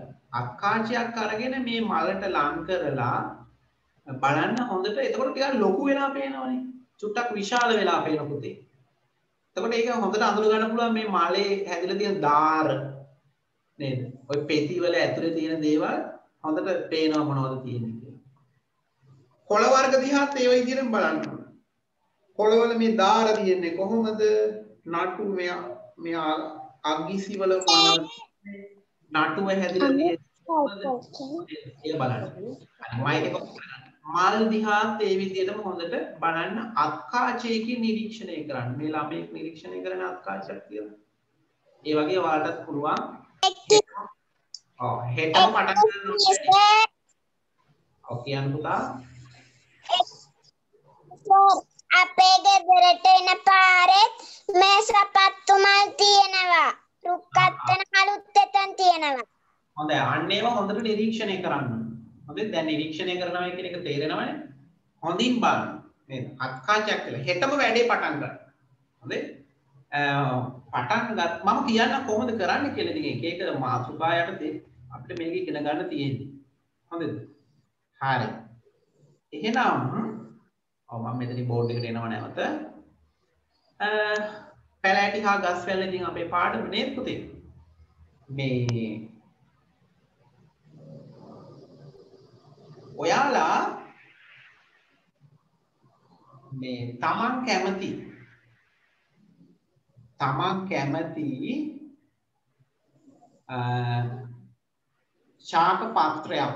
ශාක පත්‍රයක් කියන්නේ ශාක කියන්නේ ගසනේ ගස් වැල් පැලෑටි ටික ගසක කොළයක් පත්‍රයක් කියන්නේ කොළයක් ශාක පත්‍රයක් අඳින්න ඕන හොඳද මුලින්ම කරන්න ඕන ශාක පත්‍රයක් ඒ ශාක පත්‍රයක් ඔයාලා කඩාගෙන ඇවිල්ලා නැත්නම් හොයාගෙන ඇවිල්ලා ඒක දිහා හොඳට නිරීක්ෂණය කරලා බලලා ඒක පොතේ අඳින්න ඕන එහෙනම් අපි මෙතන ලියමු මේ ප්‍රධාන මාතෘකාවනේ මෙතන ලියමු ශාක පත්‍රයක්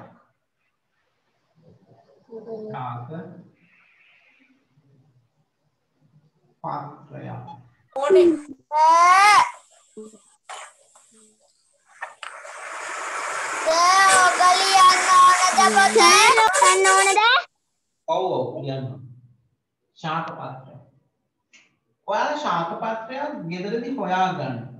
දැන් බෑ හෙට උදේ වැඩේ පටන් ගන්නකො. ඊට පස්සේ මේ ශාක පත්‍රය දිහා බලාගෙන මේ ශාක පත්‍රය අඳින්න ඕන. බලාගෙන අඳින්න ඕන. දැන් අඳින්න එපා. මොකද දැන් කවුරුත් අඳින්න යන්න එපා. ඒකේ මේ නාර ටික කොහොමද තියෙන්නේ? අන්න ඒවා හරියටම අඳින්න ඕන. හරිද? දැන් මම මේ නිකන් ඇද්ද මේක මේ ඔයාලට පෙන්වන්න ඕන නිසා දැන් අඳින්න එපා. ඔයාලා ගෙදරදී අඳින්න. එතකොට එතෙන්ට යාවි පිටු භාගයක් විතර. නේ? ඒක අඳින්න පිටු භාගයක් විතර යාවි. දැන් මෙතන පිටු භාගයක් විතර ඉඳ තියෙනවා. පිටු භාගයක් විතර. හරිනේ? යටින් නමක් ලියන්නද? ආව් යටින් නම ලියන්න ඕනේ නැහැ. නම ලියන්න ඕනේ නැහැ. ඒක කමන්නේ නමක් ලියන්න. කැමති නම් ලියන්න. ශාක පත්‍රය. ඒ වැඩේ කරන්නේ පරිසර පොතේද? ඔව් මේ පරිසරයේ වැඩ පොතේ කරන්නේ නැතුව. ඔයා මොන පොතේද කරන්නේ? දෙමළ පොතේද? පරිසරය. එහෙනම් අහන්න.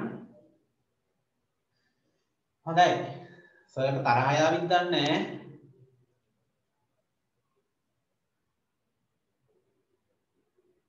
හරි.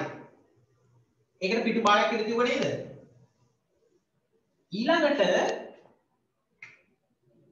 ශාක පත්‍රයක් නේද? අපි ඊළඟට ඔයාලා බලාගෙන අඳිමු මේ මලක් අඳින්න.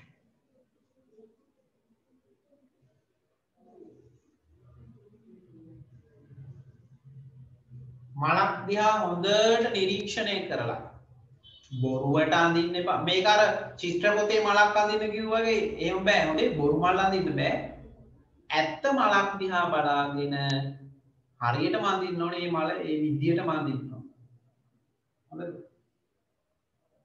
ඔය ෆොටෝස් එවන්න ඕන මට හොඳේ. නිකන් මේ සමහර මෙන්න මෙහෙම හිතාගෙන මලක් අඳින්න කිව්වා. ඔන්න මලක්. එහෙම බෑ. නේද? එහෙම බෑ. ගෙවත්තේ තියෙන අඳින්න පුළුවන් මලක් ඔයාලා හොයාගන්න. ඒක කඩාගෙන එන්න. කඩාගෙන ඇවිල්ලා තමන්ගේ ඩෙස්ක් උඩ තියලා හොඳින් බලන්න නිරීක්ෂණය කරන්න. ඕනනම් අත්කාචය තියලත් බලන්න පුළුවන්. අත්කාචය තියලත් හොඳට බලලා නිරීක්ෂණය කරලා අඳින්න පටන් ගන්න පැහැසලෙන්. පාට කරන්න අවශ්‍ය නැහැ. හොඳද? පාට කරන්න යන්න එපා.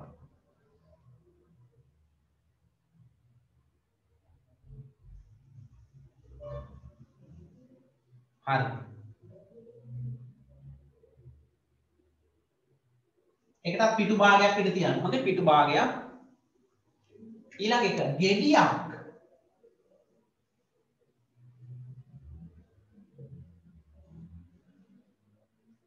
ගෙඩියක් අඳින්න. ඒකත් ගෙඩියක් හොයා ගන්නවා. හොඳද? මොනවා හරි ගෙඩියක් හොයා ගන්න. එක්කෝ peer ගෙඩියක්, ජම්බු ගෙඩියක්. මේ අර වෙනද ජම්බු ගෙඩිය අඳින විදිහට නෙමෙයි මේක හරියටම අඳින්න. නටුවත් සමග නේ නටුවත් එක්ක අඳින්න ඕන. හොඳද? දැන් මලෙත් නටුවත් එක්ක අඳින්න. ඒ විදිහට.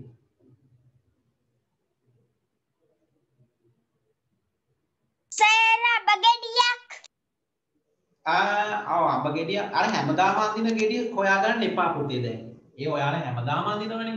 දැන් ටිකක් දැකපු නැති සමහර විට නමක් නොදන්නා ගෙඩියක් හොයාගන්න. එතකොට කාගෙන් හරි අහලා ඒකේ නමත් ඔයාලට දැනගන්න පුළුවන් නේ. අම්මගෙන් හරි තාත්තගෙන් හරි නම අහගන්න පුළුවන් නේ.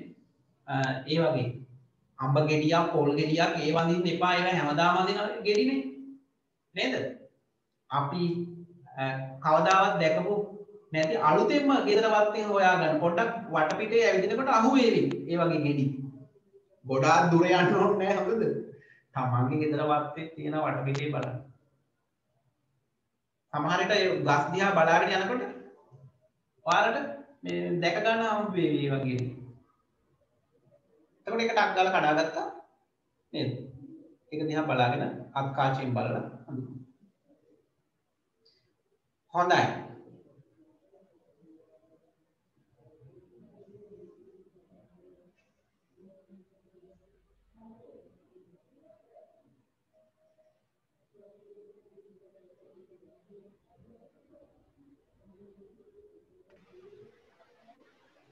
හරි. එහෙනම් ඒකටත් පිටු භාගයක් පිට තියන්න. මෙන්න ඊළඟට අපේ මාතෘකාව. ශාකවල විවිධත්වය හඳුනා ගනිමු. ඔන්න ලියන්න අරකට අර මේ ගෙඩියක් අඳින්න ඉඩ තියලා තමයි මේක ලියන්නේ. ශාකවල විවිධත්වය හඳුනා ගනිමු. මේ වචන වලට සෑහෙන වැදගත්. හොඳද? විවිධත්වය. ඒවා හරියට ලියන්න. විවිධත්වය කියන්නේ මොකක්ද? වෙනස් කියන එක පුතේ. වෙනස් එකින් එකට වෙනස්. ඇත්ත නේද? ගස්වැල් එකිනෙකට වෙනස්නේ.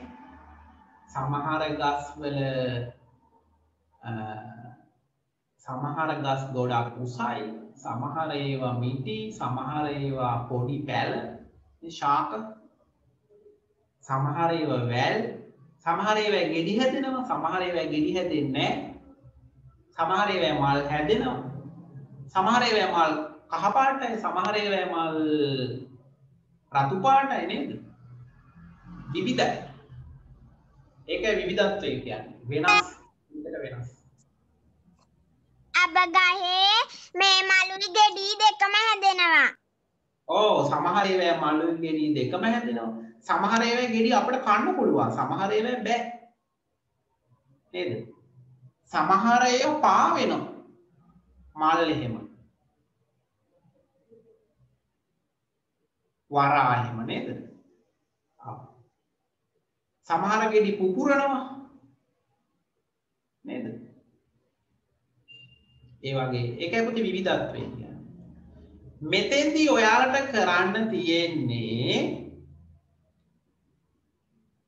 තවීෂ කොහොමද තවීෂ? මම දැන් ළඟ හිටියනම් තවීෂට දෙනවා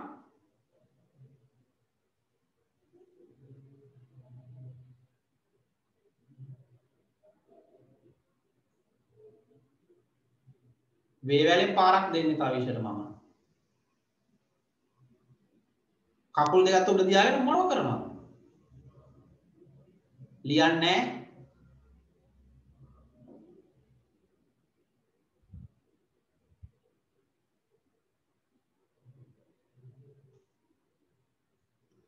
හරි. ශාකවල විවිධත්වය. ගසක් හොයලා අලවන්න. මේ මම අලවපු වගේ. හොඳේ දැන් හොයන්න එපා. ඊට පස්සේ අපි යටින් ලියනවා මෙන්න මේ ටික. දැන් ලියන්න එපා හොඳේ අහගෙන ඉන්න. ශාකයේ නම ශාකය කියන එක ඔයාලා දන්නවනේ දැන්. දැන් මේ ශාකයේ නම ඔයාලට නම ලියන්න පුළුවන්නේ මොකද්ද ලියන්න පුළුවන් නම? මේකේ නම නේද? අඹ නේ? වැඩි ඇති ස්ථානය කොතනද වැඩිලා තියෙන්නේ? වැඩි කියන එක නේ පුතේ හැදිලා තියෙනවා. ගෙදර බලන්න අඹ ගහස්ස කොතනද හැදිලා තියෙන්නේ කියලා. අන්නේ ස්ථානයේ නම ලියන්න මෙතන. හොඳද? කොතනද හැදිලා තියෙන්නේ? අපි හිතමු මිදුලේ නම් මිදුලේ. ගේ පිටිපස්සේ නම් පිටිපස්සේ. පාර අයිනේ නම් පාර අයිනේ. තේරුණාද? කඳේ ස්වභාවය. දැන් මේ අඹ ගසේ කඳ දිහා බලන්න පුතේ. ශක්තිමත්ද ශක්තිමත් නැද්ද? ශක්තිමත් නේද? ගොඩක් හයියයි. ශක්තිමත් කියන්නේ හොඳට සවි ශක්තිය තියෙනවා. තට්ටු කරලා බැලුවාම අත රිදෙනවා. තට්ටු කළොත් එහෙම නේද? සමහර ශාක තියෙන ශක්තිමත් නැති ඒවා ඔය වැල් ඊට පස්සේ ඔය පොඩි පොඩි පැලෑටි එහෙම ශක්තිමත් නැහැනේ අපිට කඩන්න උනත් පුළුවන් නේ අතින් අල්ලගෙන මේ ශාක කඳන් එහෙම බෑ. මේවා ගොඩක් ශක්තිමත් සවි ශක්තිය වැඩි. එහෙනම් මෙතන ලියන කඳේ ස්වභාවය ශක්තිමත්. ශාකයේ උස ගොඩක් උසද ටිකක් උසද උස නැද්ද? අඹගස ගොඩක් උසයි. ගොඩක් උසයි නේද? ගොඩක් උසට හැදෙනවනේ. පොඩි පැල නම් ඉතින් පොඩි. නමුත් අපි ඒව ගොඩක් උසට හැදෙන නිසා අපි කියනවා ගොඩක් උසයි. නැත්තම් උස වැඩි කියලා කියනවා. මල් ගෙඩි වල ස්වභාවය මලේ පාට ලියන්න පුළුවන්. අඹ මල මොන පාටද? ගෙඩි මොන වගේද? රවුම් හැඩයක්ද තියෙන්නේ? දිග හැඩයක්ද තියෙන්නේ? නේද? අන්න ඒ වගේ ලියන්න ඕන. දැන් අඹ ගෙඩි නම් රවුම් හැඩයක් තියෙන්නේ නේද? අඹ මේ චිත්‍රයක් අදින්න ඕනද අලවන්න ඕනද? කැමැත්තක් කරන්න ඔයා. මෙතෙන්දී නම් ඔයාලට කැමති එකක් කරන්න පුළුවන්. හරිනේ? right. දැන් තේරුණානේ වැඩි? ඔව්. මෙතන පිටු භාගයක් විතර එතන ඉඳ දිව්වා. ඒක අඳින්න හරි අලවන්න හරි. ඊට පස්සේ මේ ටික ලියන්න තියෙනවා. හොඳයි. එහෙනම් ලියගමු. ලියන්න. විනාඩි 2ක් දෙන්නම් මේ ටික ලියගන්න. මේක එක උදාහරණයක් විතරයි. හරිද?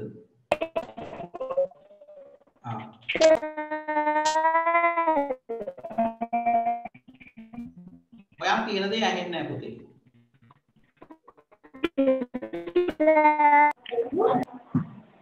සර්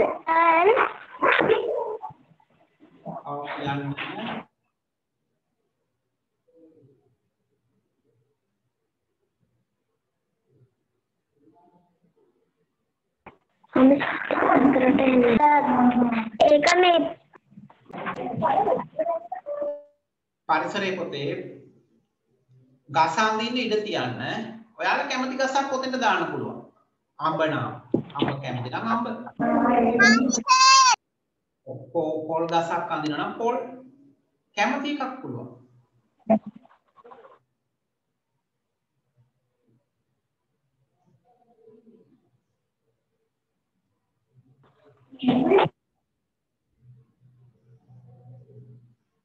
තමන්ගේ ගෙදර තියෙන ගසක් ගන්න. හොඳේ. අඹ ගස් නැත්නම් වෙන ගසක් ගන්න මොකක් කරේ ගෙදර තියෙන. එතකොට මේ ගස ගාවට යන්න ඔයාලා. අනිවාර්යයෙන්ම යන්න ඕන. ගහ ගාවට ගිහිල්ලා ශාකයේ නම ලියන්න. ඒක දන්නවනේ. වැඩි ඇති ස්ථානයේ බලන්න මොන වගේ තැනකද වැඩිලා තියෙන්නේ කියලා හැදිලා තියෙන්නේ. කඳේ ස්වභාවය තට්ටු කරලා බලන්න. ශක්තිමත්ද ශක්තිමත් නැද්ද කියලා තට්ටු කරලාම බලන්න ඕන. හොඳද? පොඩක් අත ගාලා එහෙම බලන්න කොහොමද කඳ. උස බලන්න කොච්චර උසද කියලා. උස මල් ගෙඩි හොඳින් බලන්න. නේද? මිරාසල් නම් අඹ මල් ටිකක් අඩුයි නේද? අඹ මල් නැහැ. ඒ වුණාට ඒක හොයලා ලියන්න පුළුවන්. ඒක හොයන්න පුළුවන් ඔයාලට ඉන්ටර්නෙට් වල නේ? අන්තර්ජාලය බැලුවට පස්සේ අඹ මල් කියලා ගැහුවොත් ඒ ඔයාලට අඹ මල් ටයිප් කරලා බලන්න නේ? මල් ගසක් වුණත් කමන්නේ නේ. ඔව් කැමති එකක්. මල් ගසක් පැලෑටියක් ගන්න පුළුවන් ඕන නම් පඳුරක් ගන්න පුළුවන් රම්පේ පඳුරක් නේද සේර පඳුරක් ඒ ඕන එකක් ගන්න පුළුවන් ඔයාලට ඕන වැලක් උනත් ගන්න පුළුවන් වැලක් නේද කරපිංචා ඊට පස්සේ මිරිස් පැලෑටියක් ඒත් පුළුවන් දැන් මිරිස් පැලෑටියක් ගත්තොත් ශාකයේ නම හරිනේ වැඩි ඇති ස්ථානය කොතනද තියෙන්නේ සමහරලාට ඒව හැදෙන්නේ ඔය කුණු ගොඩක් අසල එහෙම නැත්නම් එළවලු පාත්තියේ නේද? ඒ වගේ තැන්වල. කඳේ ස්වභාවය ශක්තිමත් නැහැ නේද? ඒවා අපිට අතින් කඩන්නවත් පුළුවන් පුතේ. මිරිස් ඒ නිසා ශක්තිමත් නැත. ශාකයේ උස නැත. මල් ගෙඩි වල ස්වභාවය මිරිස් ඒවයි මල් එහෙම බලන්න මොන පාටද කියලා. ගෙඩිය ඕන ඇඳලා පෙන්නන්නත් පුළුවන්. නැත්නම් රවුම් හැඩය, දිගටි හැඩය. සමහර මිරිස් තියෙන දිගටි හැඩයනේ. සමහර ඒවා රවුම් හැඩය. ඒ වගේ හිතලා ලියන්න බෑ මේක. හොඳද? මේවා හිතලා ලියන්න බෑ. ඒ අදාළ ශාකය ළඟට ගිහින් හොඳට නිරීක්ෂණය කරලා ඕන ලියන්න. හිත ලියන්න එපා. හොඳේ. එතකොට වැඩක් නෑ පුතේ. එහෙම හිත ලියලා ඒක ඔයාලගේ මොළයට යන්නේ නෑ. හොඳද? හිතට හොඳට මේක මතක හිටින්න නම් ඒ ගහ ශාකයේ ළඟටම ගිහින් වැඩේ කරන්න.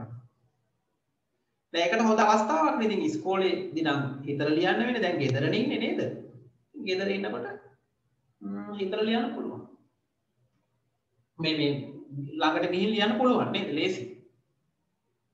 සර් හෙට අනිද්ද ඉස්කෝලේ පටන් ගන්නවා. ඔව් මට ඒක කියන්නත් අමතක වුණා. හෙට අනිද්දා පාසල පටන් ගන්නවා. ඉතින්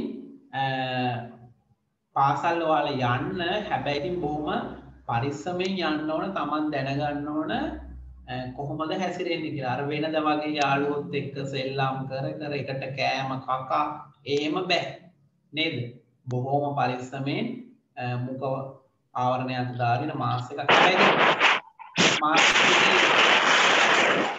අවුලේ සද්ද කරන්නේ. ගොඩාක් තද එකක් දාන්නත් එපා.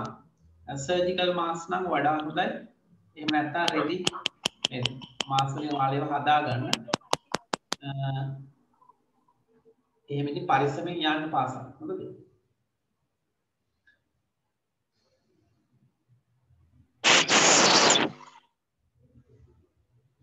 හොඳයි. එහෙනම් අපි කවුද සද්ද කරන්නේ?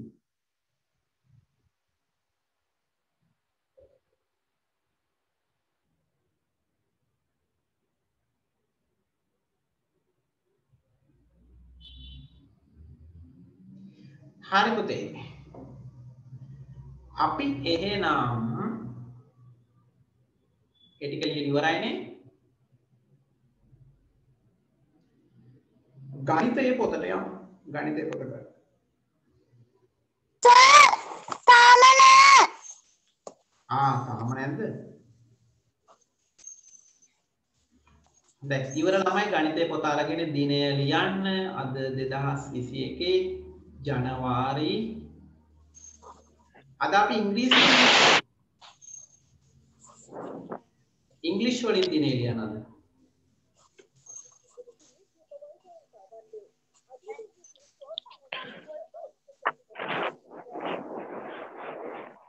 මම මේ සද්ද කරන එක්කන අල්ලගෙන දැන් යවනවා ගෙදරම.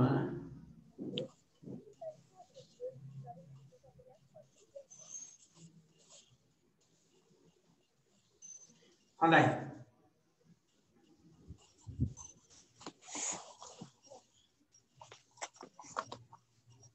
හරි සර්. හොඳයි. හරි සර්. හරි. මම බෝඩ් එකට එනවා. ගණිතේ පොත ගන්නවා අපි. නේද? ජනවාරිනේ අකුරු මොනවද? J A N U A R Y. නේද? ඉස්සරහින් අපි ලියමු. අද 9යිද? ඔව්.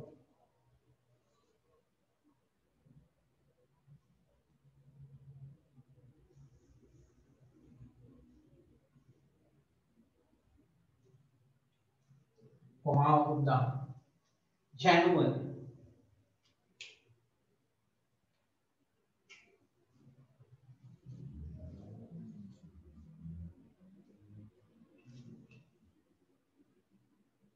Y අකුර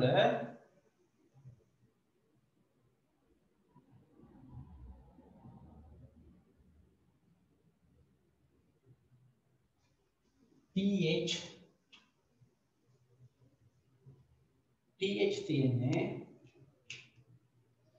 හොඳයි. ජනවාරි වලට අකුරු පාඩම් කරගන්න.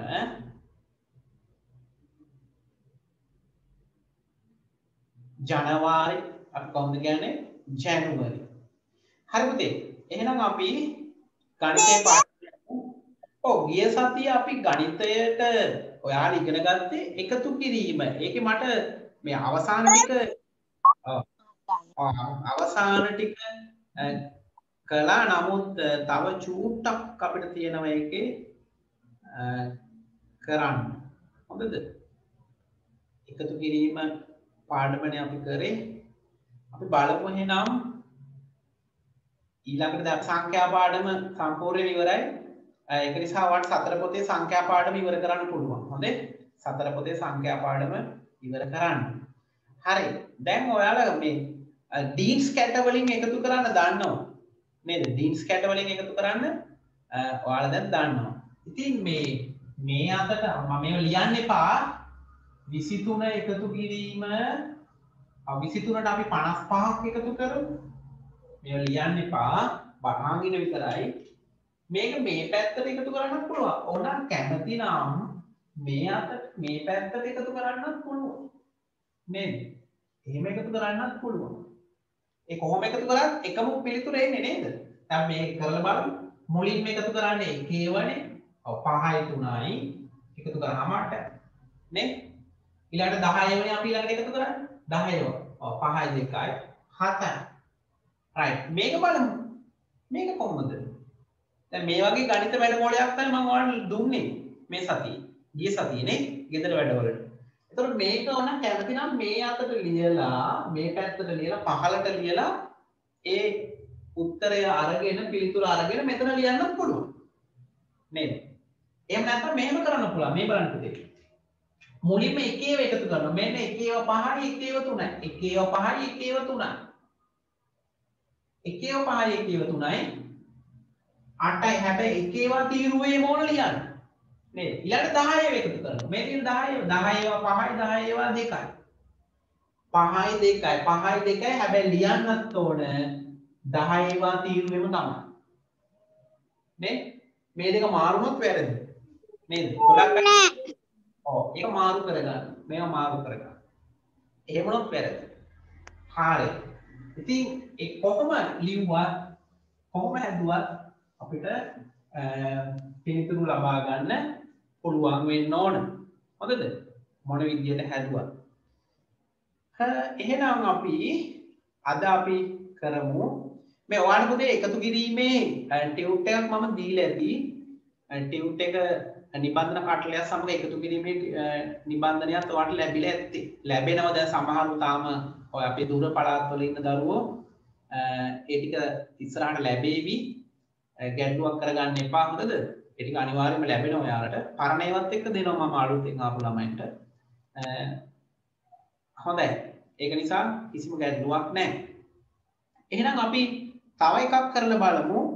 මේ සංඛ්‍යා පෙතක එකතු කරමු. සංඛ්‍යා පෙතක එකතු කරමු. හොඳයි මාතෘකාව ලියන්න. සංඛ්‍යා පෙතක එකතු කරමු. ගණක පෙතක නෙමෙයි සංඛ්‍යා පෙතක.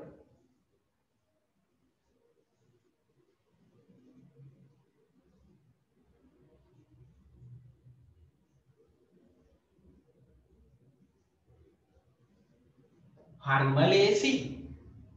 මෙන්න සංඛ්‍යා පෙත.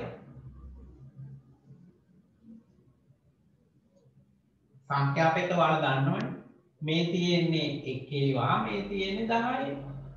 නේද?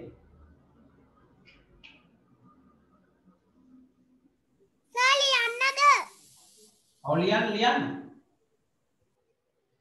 දැන් මේ සංඛ්‍යා පෙතේ එකතු කරන්න තියෙන්නේ 35ට 60ක් එකතු කරන්න තියෙන්නේ. 35ට 60ක් එකතු කරන්න කොහොමද සංඛ්‍යා පෙතේ මේ සංඛ්‍යා ලියන්නේ අපි? 35 10 ඒවා 3යි 1 ඒවා 5යි. නේද? 60 10 ඒවා 6යි 1 ඒවා නැහැ. දැන් අපි පිළිතුර එකතු කරලා මෙතන යටින් ලියමු. නේද? අපි පිළිතුර අපි යටින් ලියමු. right. එකතු කිරීමේ ලකුණ උනත් මෙතන දාන්න පුළුවන්. ඔයාලා කරන්න බලන්න ලේසියිනේ. මුලින්ම එකතු කරන්නේ 10 ඒවා නෙවෙයි 1 ඒවා. 1 ඒවා වල මුලින්ම එකතු කරන්න. මෙන්න සංඛ්‍යා අපේ.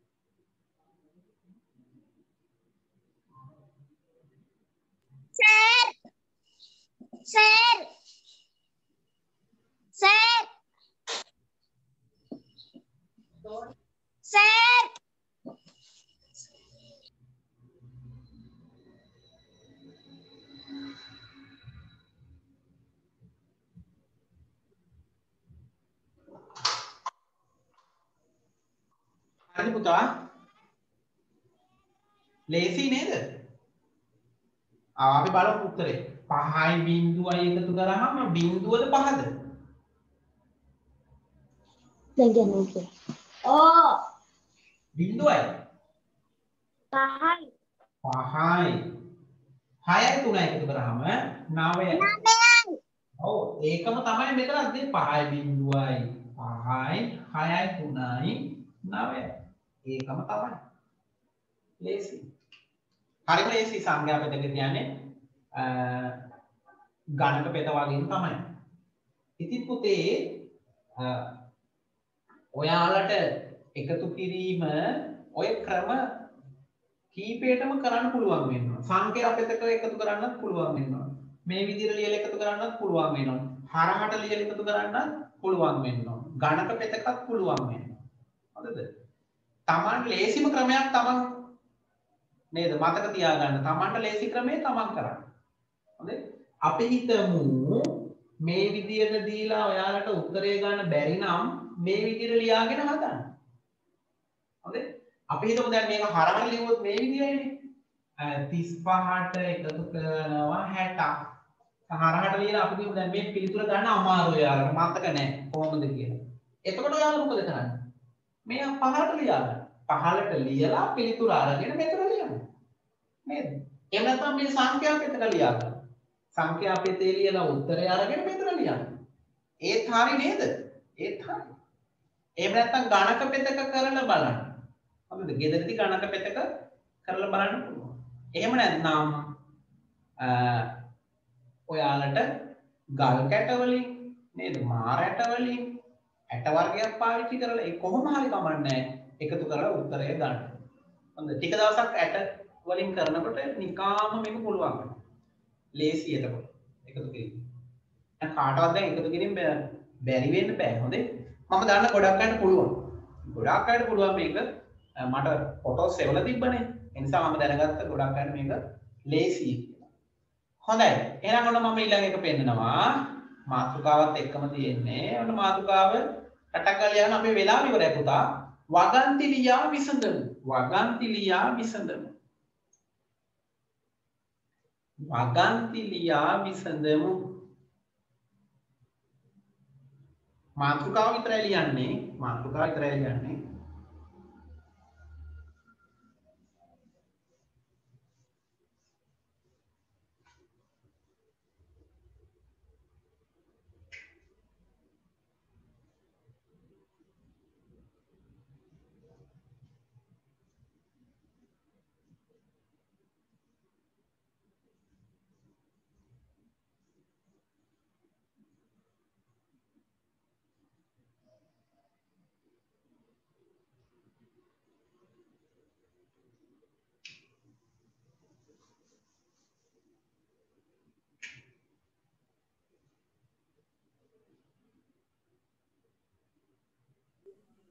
සර් ගාන ලියා ගන්න ඕනද? නෑ ගානක් ලියා ගන්න එපා. සර් එපා.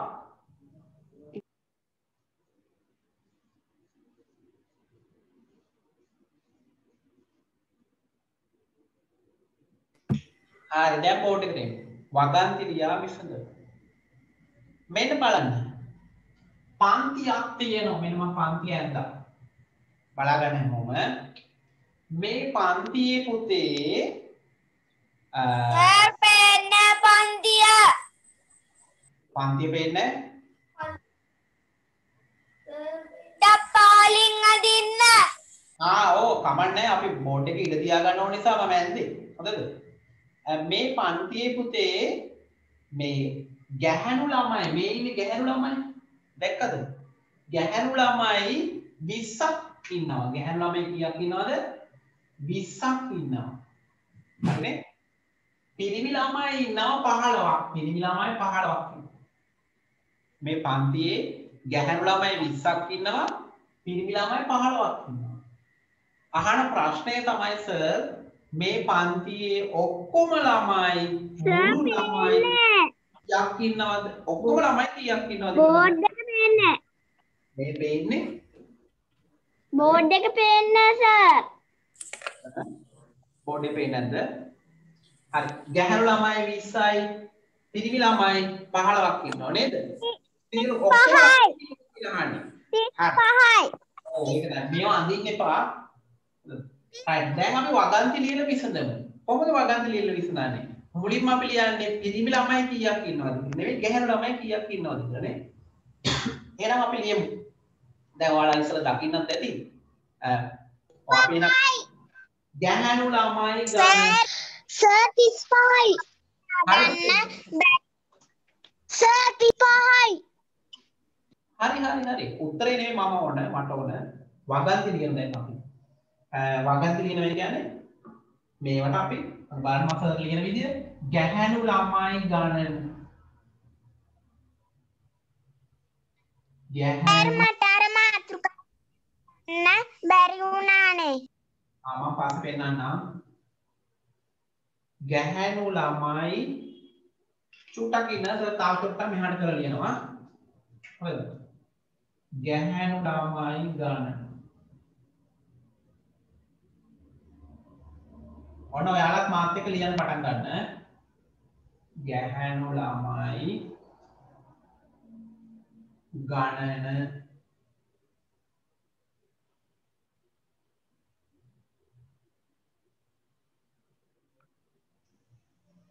සමාන ලකුණ කොටු දෙකක් විතර එහාට ගිහින් දාන්න. කොටු දෙකක් විතර ඈඩ් කරන්න. සමාන ලකුණ දානකොට කොටු දෙකක් විතර ඈඩ් කරන්න.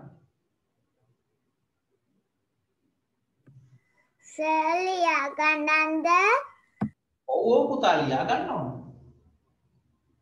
ගැහණු ළමයා ගන්න මෙතනින් හොයන්න කීයද 20යි. 20 ලියනකොට කොටු දෙකක් විතර ඈඩ් කරලා ලියන්න. එක කොටුවක එක ඉලක්කමයි. හොඳේ. මේ සමාන ලකුණක් දාන්න ඕනේ එක කොටුවක් ඇතුලේ. හරිද? එක කොටුවක් ඇතුලේ දාන්න ඕන සමාන ලකුණක්. ගැහණු ළමයි ගන්න.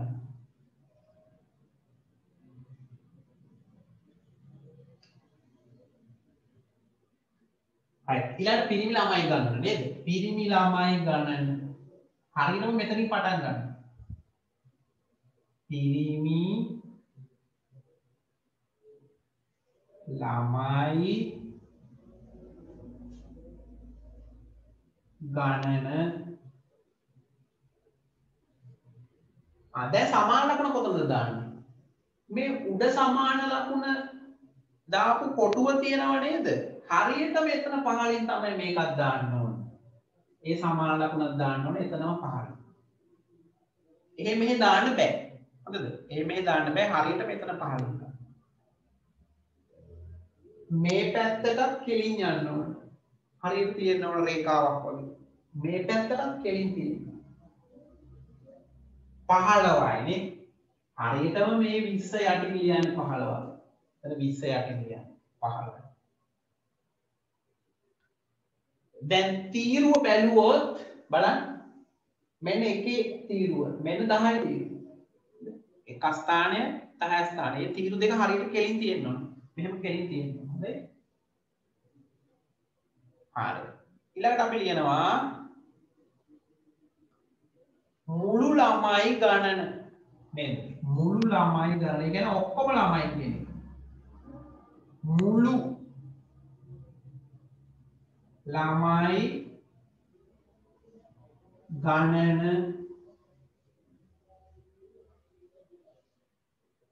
ඒත් පුතේ මේ සමාන ලකුණ එන්න ඕනේ මෙතන පහළ.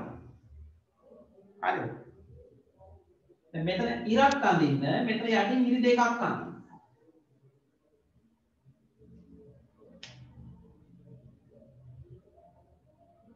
මුළු ළමයි හරියටම ඔයාලා රූල් වල ඕනේ ඉරි අඳින්න. හොඳේ?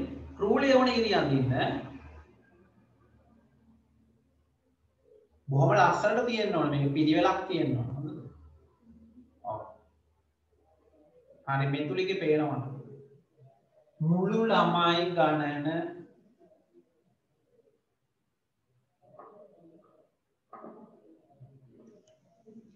දැන් එකතු කරමු.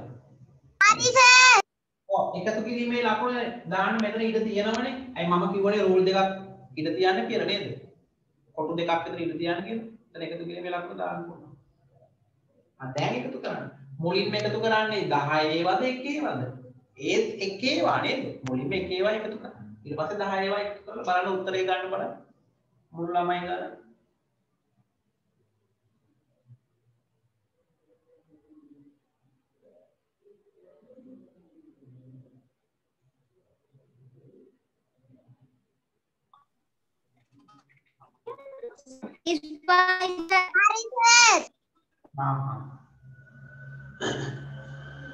දැන් මේ සමහරු නිදිමත නම් මම පන්තියෙන් අයින් කරලා දානවා. හොඳද? සමහරු ඈනුම් මාරිනු නිදිමතයි. මේ පැය දෙකක් වැඩ කරන්න බැරිද?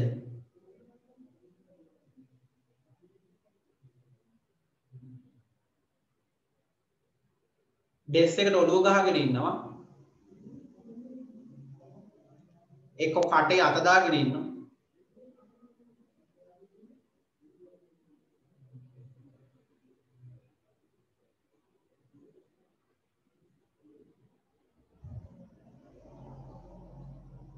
එහෙම බෑ.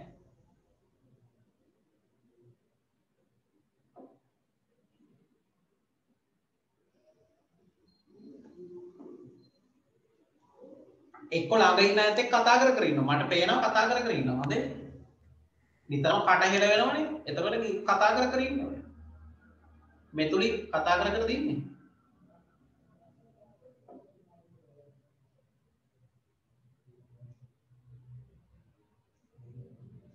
හරි. එහෙනම් මම ඔන්න පෙන්නන්නම්.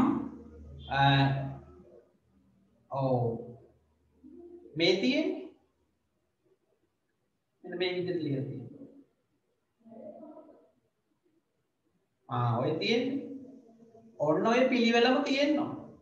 හොඳද? නැත්තම් බැරි. මේ පිළිවෙලම තියෙන්න ඕන පුතේ. හරි. මේ බලන්න එක ස්ථානයේ හරියටම මේ පිළිවෙලට තියෙනව නේද? ඔයාලා ලියන ඒවාත් ඒ පිළිවෙලටම තියෙනවා. හොඳයි. කොහොම තමයි අපි වගන්ති ලියන්නේ. නේද? වගන්ති ලියන ගණන් දෙක තුනක් ඇති ටියුට් එකේ. ඒවයි නිවැරදිවම ලියන්න. හොඳද? ලස්සනට ලියන්න. හෙමින් වැඩ කරන්න පුතේ කිසිම කලබලයක් ඇති කරගන්න එපා. හොඳද? හෙමීට දවසට පොඩි වැඩ ටිකක් කරන්න. එක දවසේ ඔක්කොම ඉවර කරන්න යන්න එපා. හරි. ඔය විදිහට වගන් තියලා අපිට පිළිතුරු ලබා ගන්න පුළුවන්. ඊට පස්සේ මේ ගණිත ක්‍රියාකාරකම් ටිකක් ඇති ඒ ටියුට් වල අවසානයේ. නේද? ටියුට් වල අවසානයේ ගණිත ක්‍රියාකාරකම් ටිකක් මම දීලා තියෙනවා. පොඩි පොඩි සෙල්ලම් ටිකක් සමහර වෙලාවට කොඩියක් හොයන්න තියෙනවා නේ. සමහර වෙලාවට අර හරහාට පැත්තට එකතු කරන්න තියෙනවා. මම පෙන්නන්නම් මේ තියෙන්නේ. මේ බලන්න. මේ තියෙන්නේ මෙන්න මේ වගේ එකක්. මේ හිස්තැනට සුදුසු නේද? මේ හොයන්න තියෙනවා. දැන් මෙතන 4යි 1යි 5යිනේ. එහෙනම් 33 ගැලපෙන්නේ නැහැ නේද? 33 ගැලපෙන්නේ නැහැ. 55 තමයි මෙතන ගැලපෙන්නේ. ඒ වගේ ඒවා කරන්න ඔයාලා ටියුට් එකේ ඇති. මේ තියෙන්නේ මේන කොඩිය ජයග්‍රහණය කරන්න තියෙන කොඩිය ගාවට යන්න. කොඩිය කොහොමද කොඩිය ගාවට යන්නේ? එකට දෙකක් එකතු කරලා මෙතන 3යි. නේද? 3ට 7ක් එකතු කරාම මෙතන පිළිතුර ගන්න 3යි 7යි 10යි. 10යි 10යි 20යි. මේ විදිහට එහෙම යන්න. මෙතන නිවැරදිම උත්තරය ආවට පස්සේ මේ කොඩිය ඔයාලට පාට කරන්න පුළුවන්. කොඩිය පාට කරන්නේ නිවැරදි පිළිතුර ලැබුණාට පස්සේ. හොඳද? හරි. ඒක ටියුට් එකේ ඇති මේ බලන්න.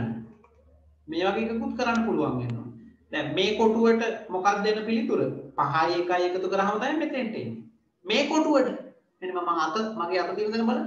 මේ කොටුව. ඔව් 7ට 6ක් එකතු කළාම නේද? 7ට 6ක් එකතු කළාම මේ කොටුව. මේ කොටුව. ඔව් 8ට 9ක් එකතු කළාම මේ එහෙම දෙපැත්තට ගිහින් බලන්න. හම් වෙන සංඛ්‍යා දෙක, ලැබෙන සංඛ්‍යා දෙක, මුණ ගැහෙන සංඛ්‍යා දෙක තමයි අපි එකතු කරන්න ඕන. තේරුණාද? ඒ අපි ආස කරන ගණිත එකතු කිරීමේ වැඩ ටික. හොඳද? ඔය දැලිස නේද? දැලිස නේද?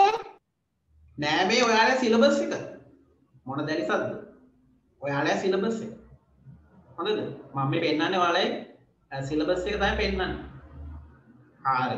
එතකොට මේ වැඩ ටික ගණිත ටියුට් එකේ ඇති. ඒව කරන්න මම ගෙදර වැඩවලට අමතර ක්‍රියාකාරකම් ටිකක් ඔයාලට දාලා එවන්න. හොඳේ? මේ සැරේ ගෙදර වැඩ ටික චුට්ටක් පහුවේ පුතේ මේ සැරේ ගෙදර වැඩ ටික. මොකද සර් තා පොඩි වැඩ ටිකක් තියෙනවා මේ දවස් ටිකේ. බදාදා විතර වෙනකොට වන් ලැබෙයි. හොඳද? එතකොට අන්න කරන්න ලබන සතියේ ඔයාලා පන්තියට එනකොට ඒ ගෙදර වැඩ ටික සම්පූර්ණයෙන්ම කරලා ඉවර කරන්න ඕන. අඩුම ගානේ මට සිකුරාදා වෙනකොටවත් ෆොටෝස් එවන්න. හොඳද?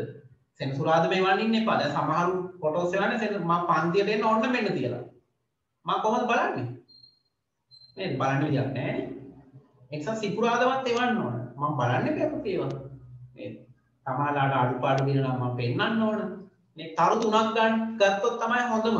සමහර තරු 2 ඇති, තරු 1 ඇතිනේ. තරු 3 ගන්න ඕන හැම වැඩකටම.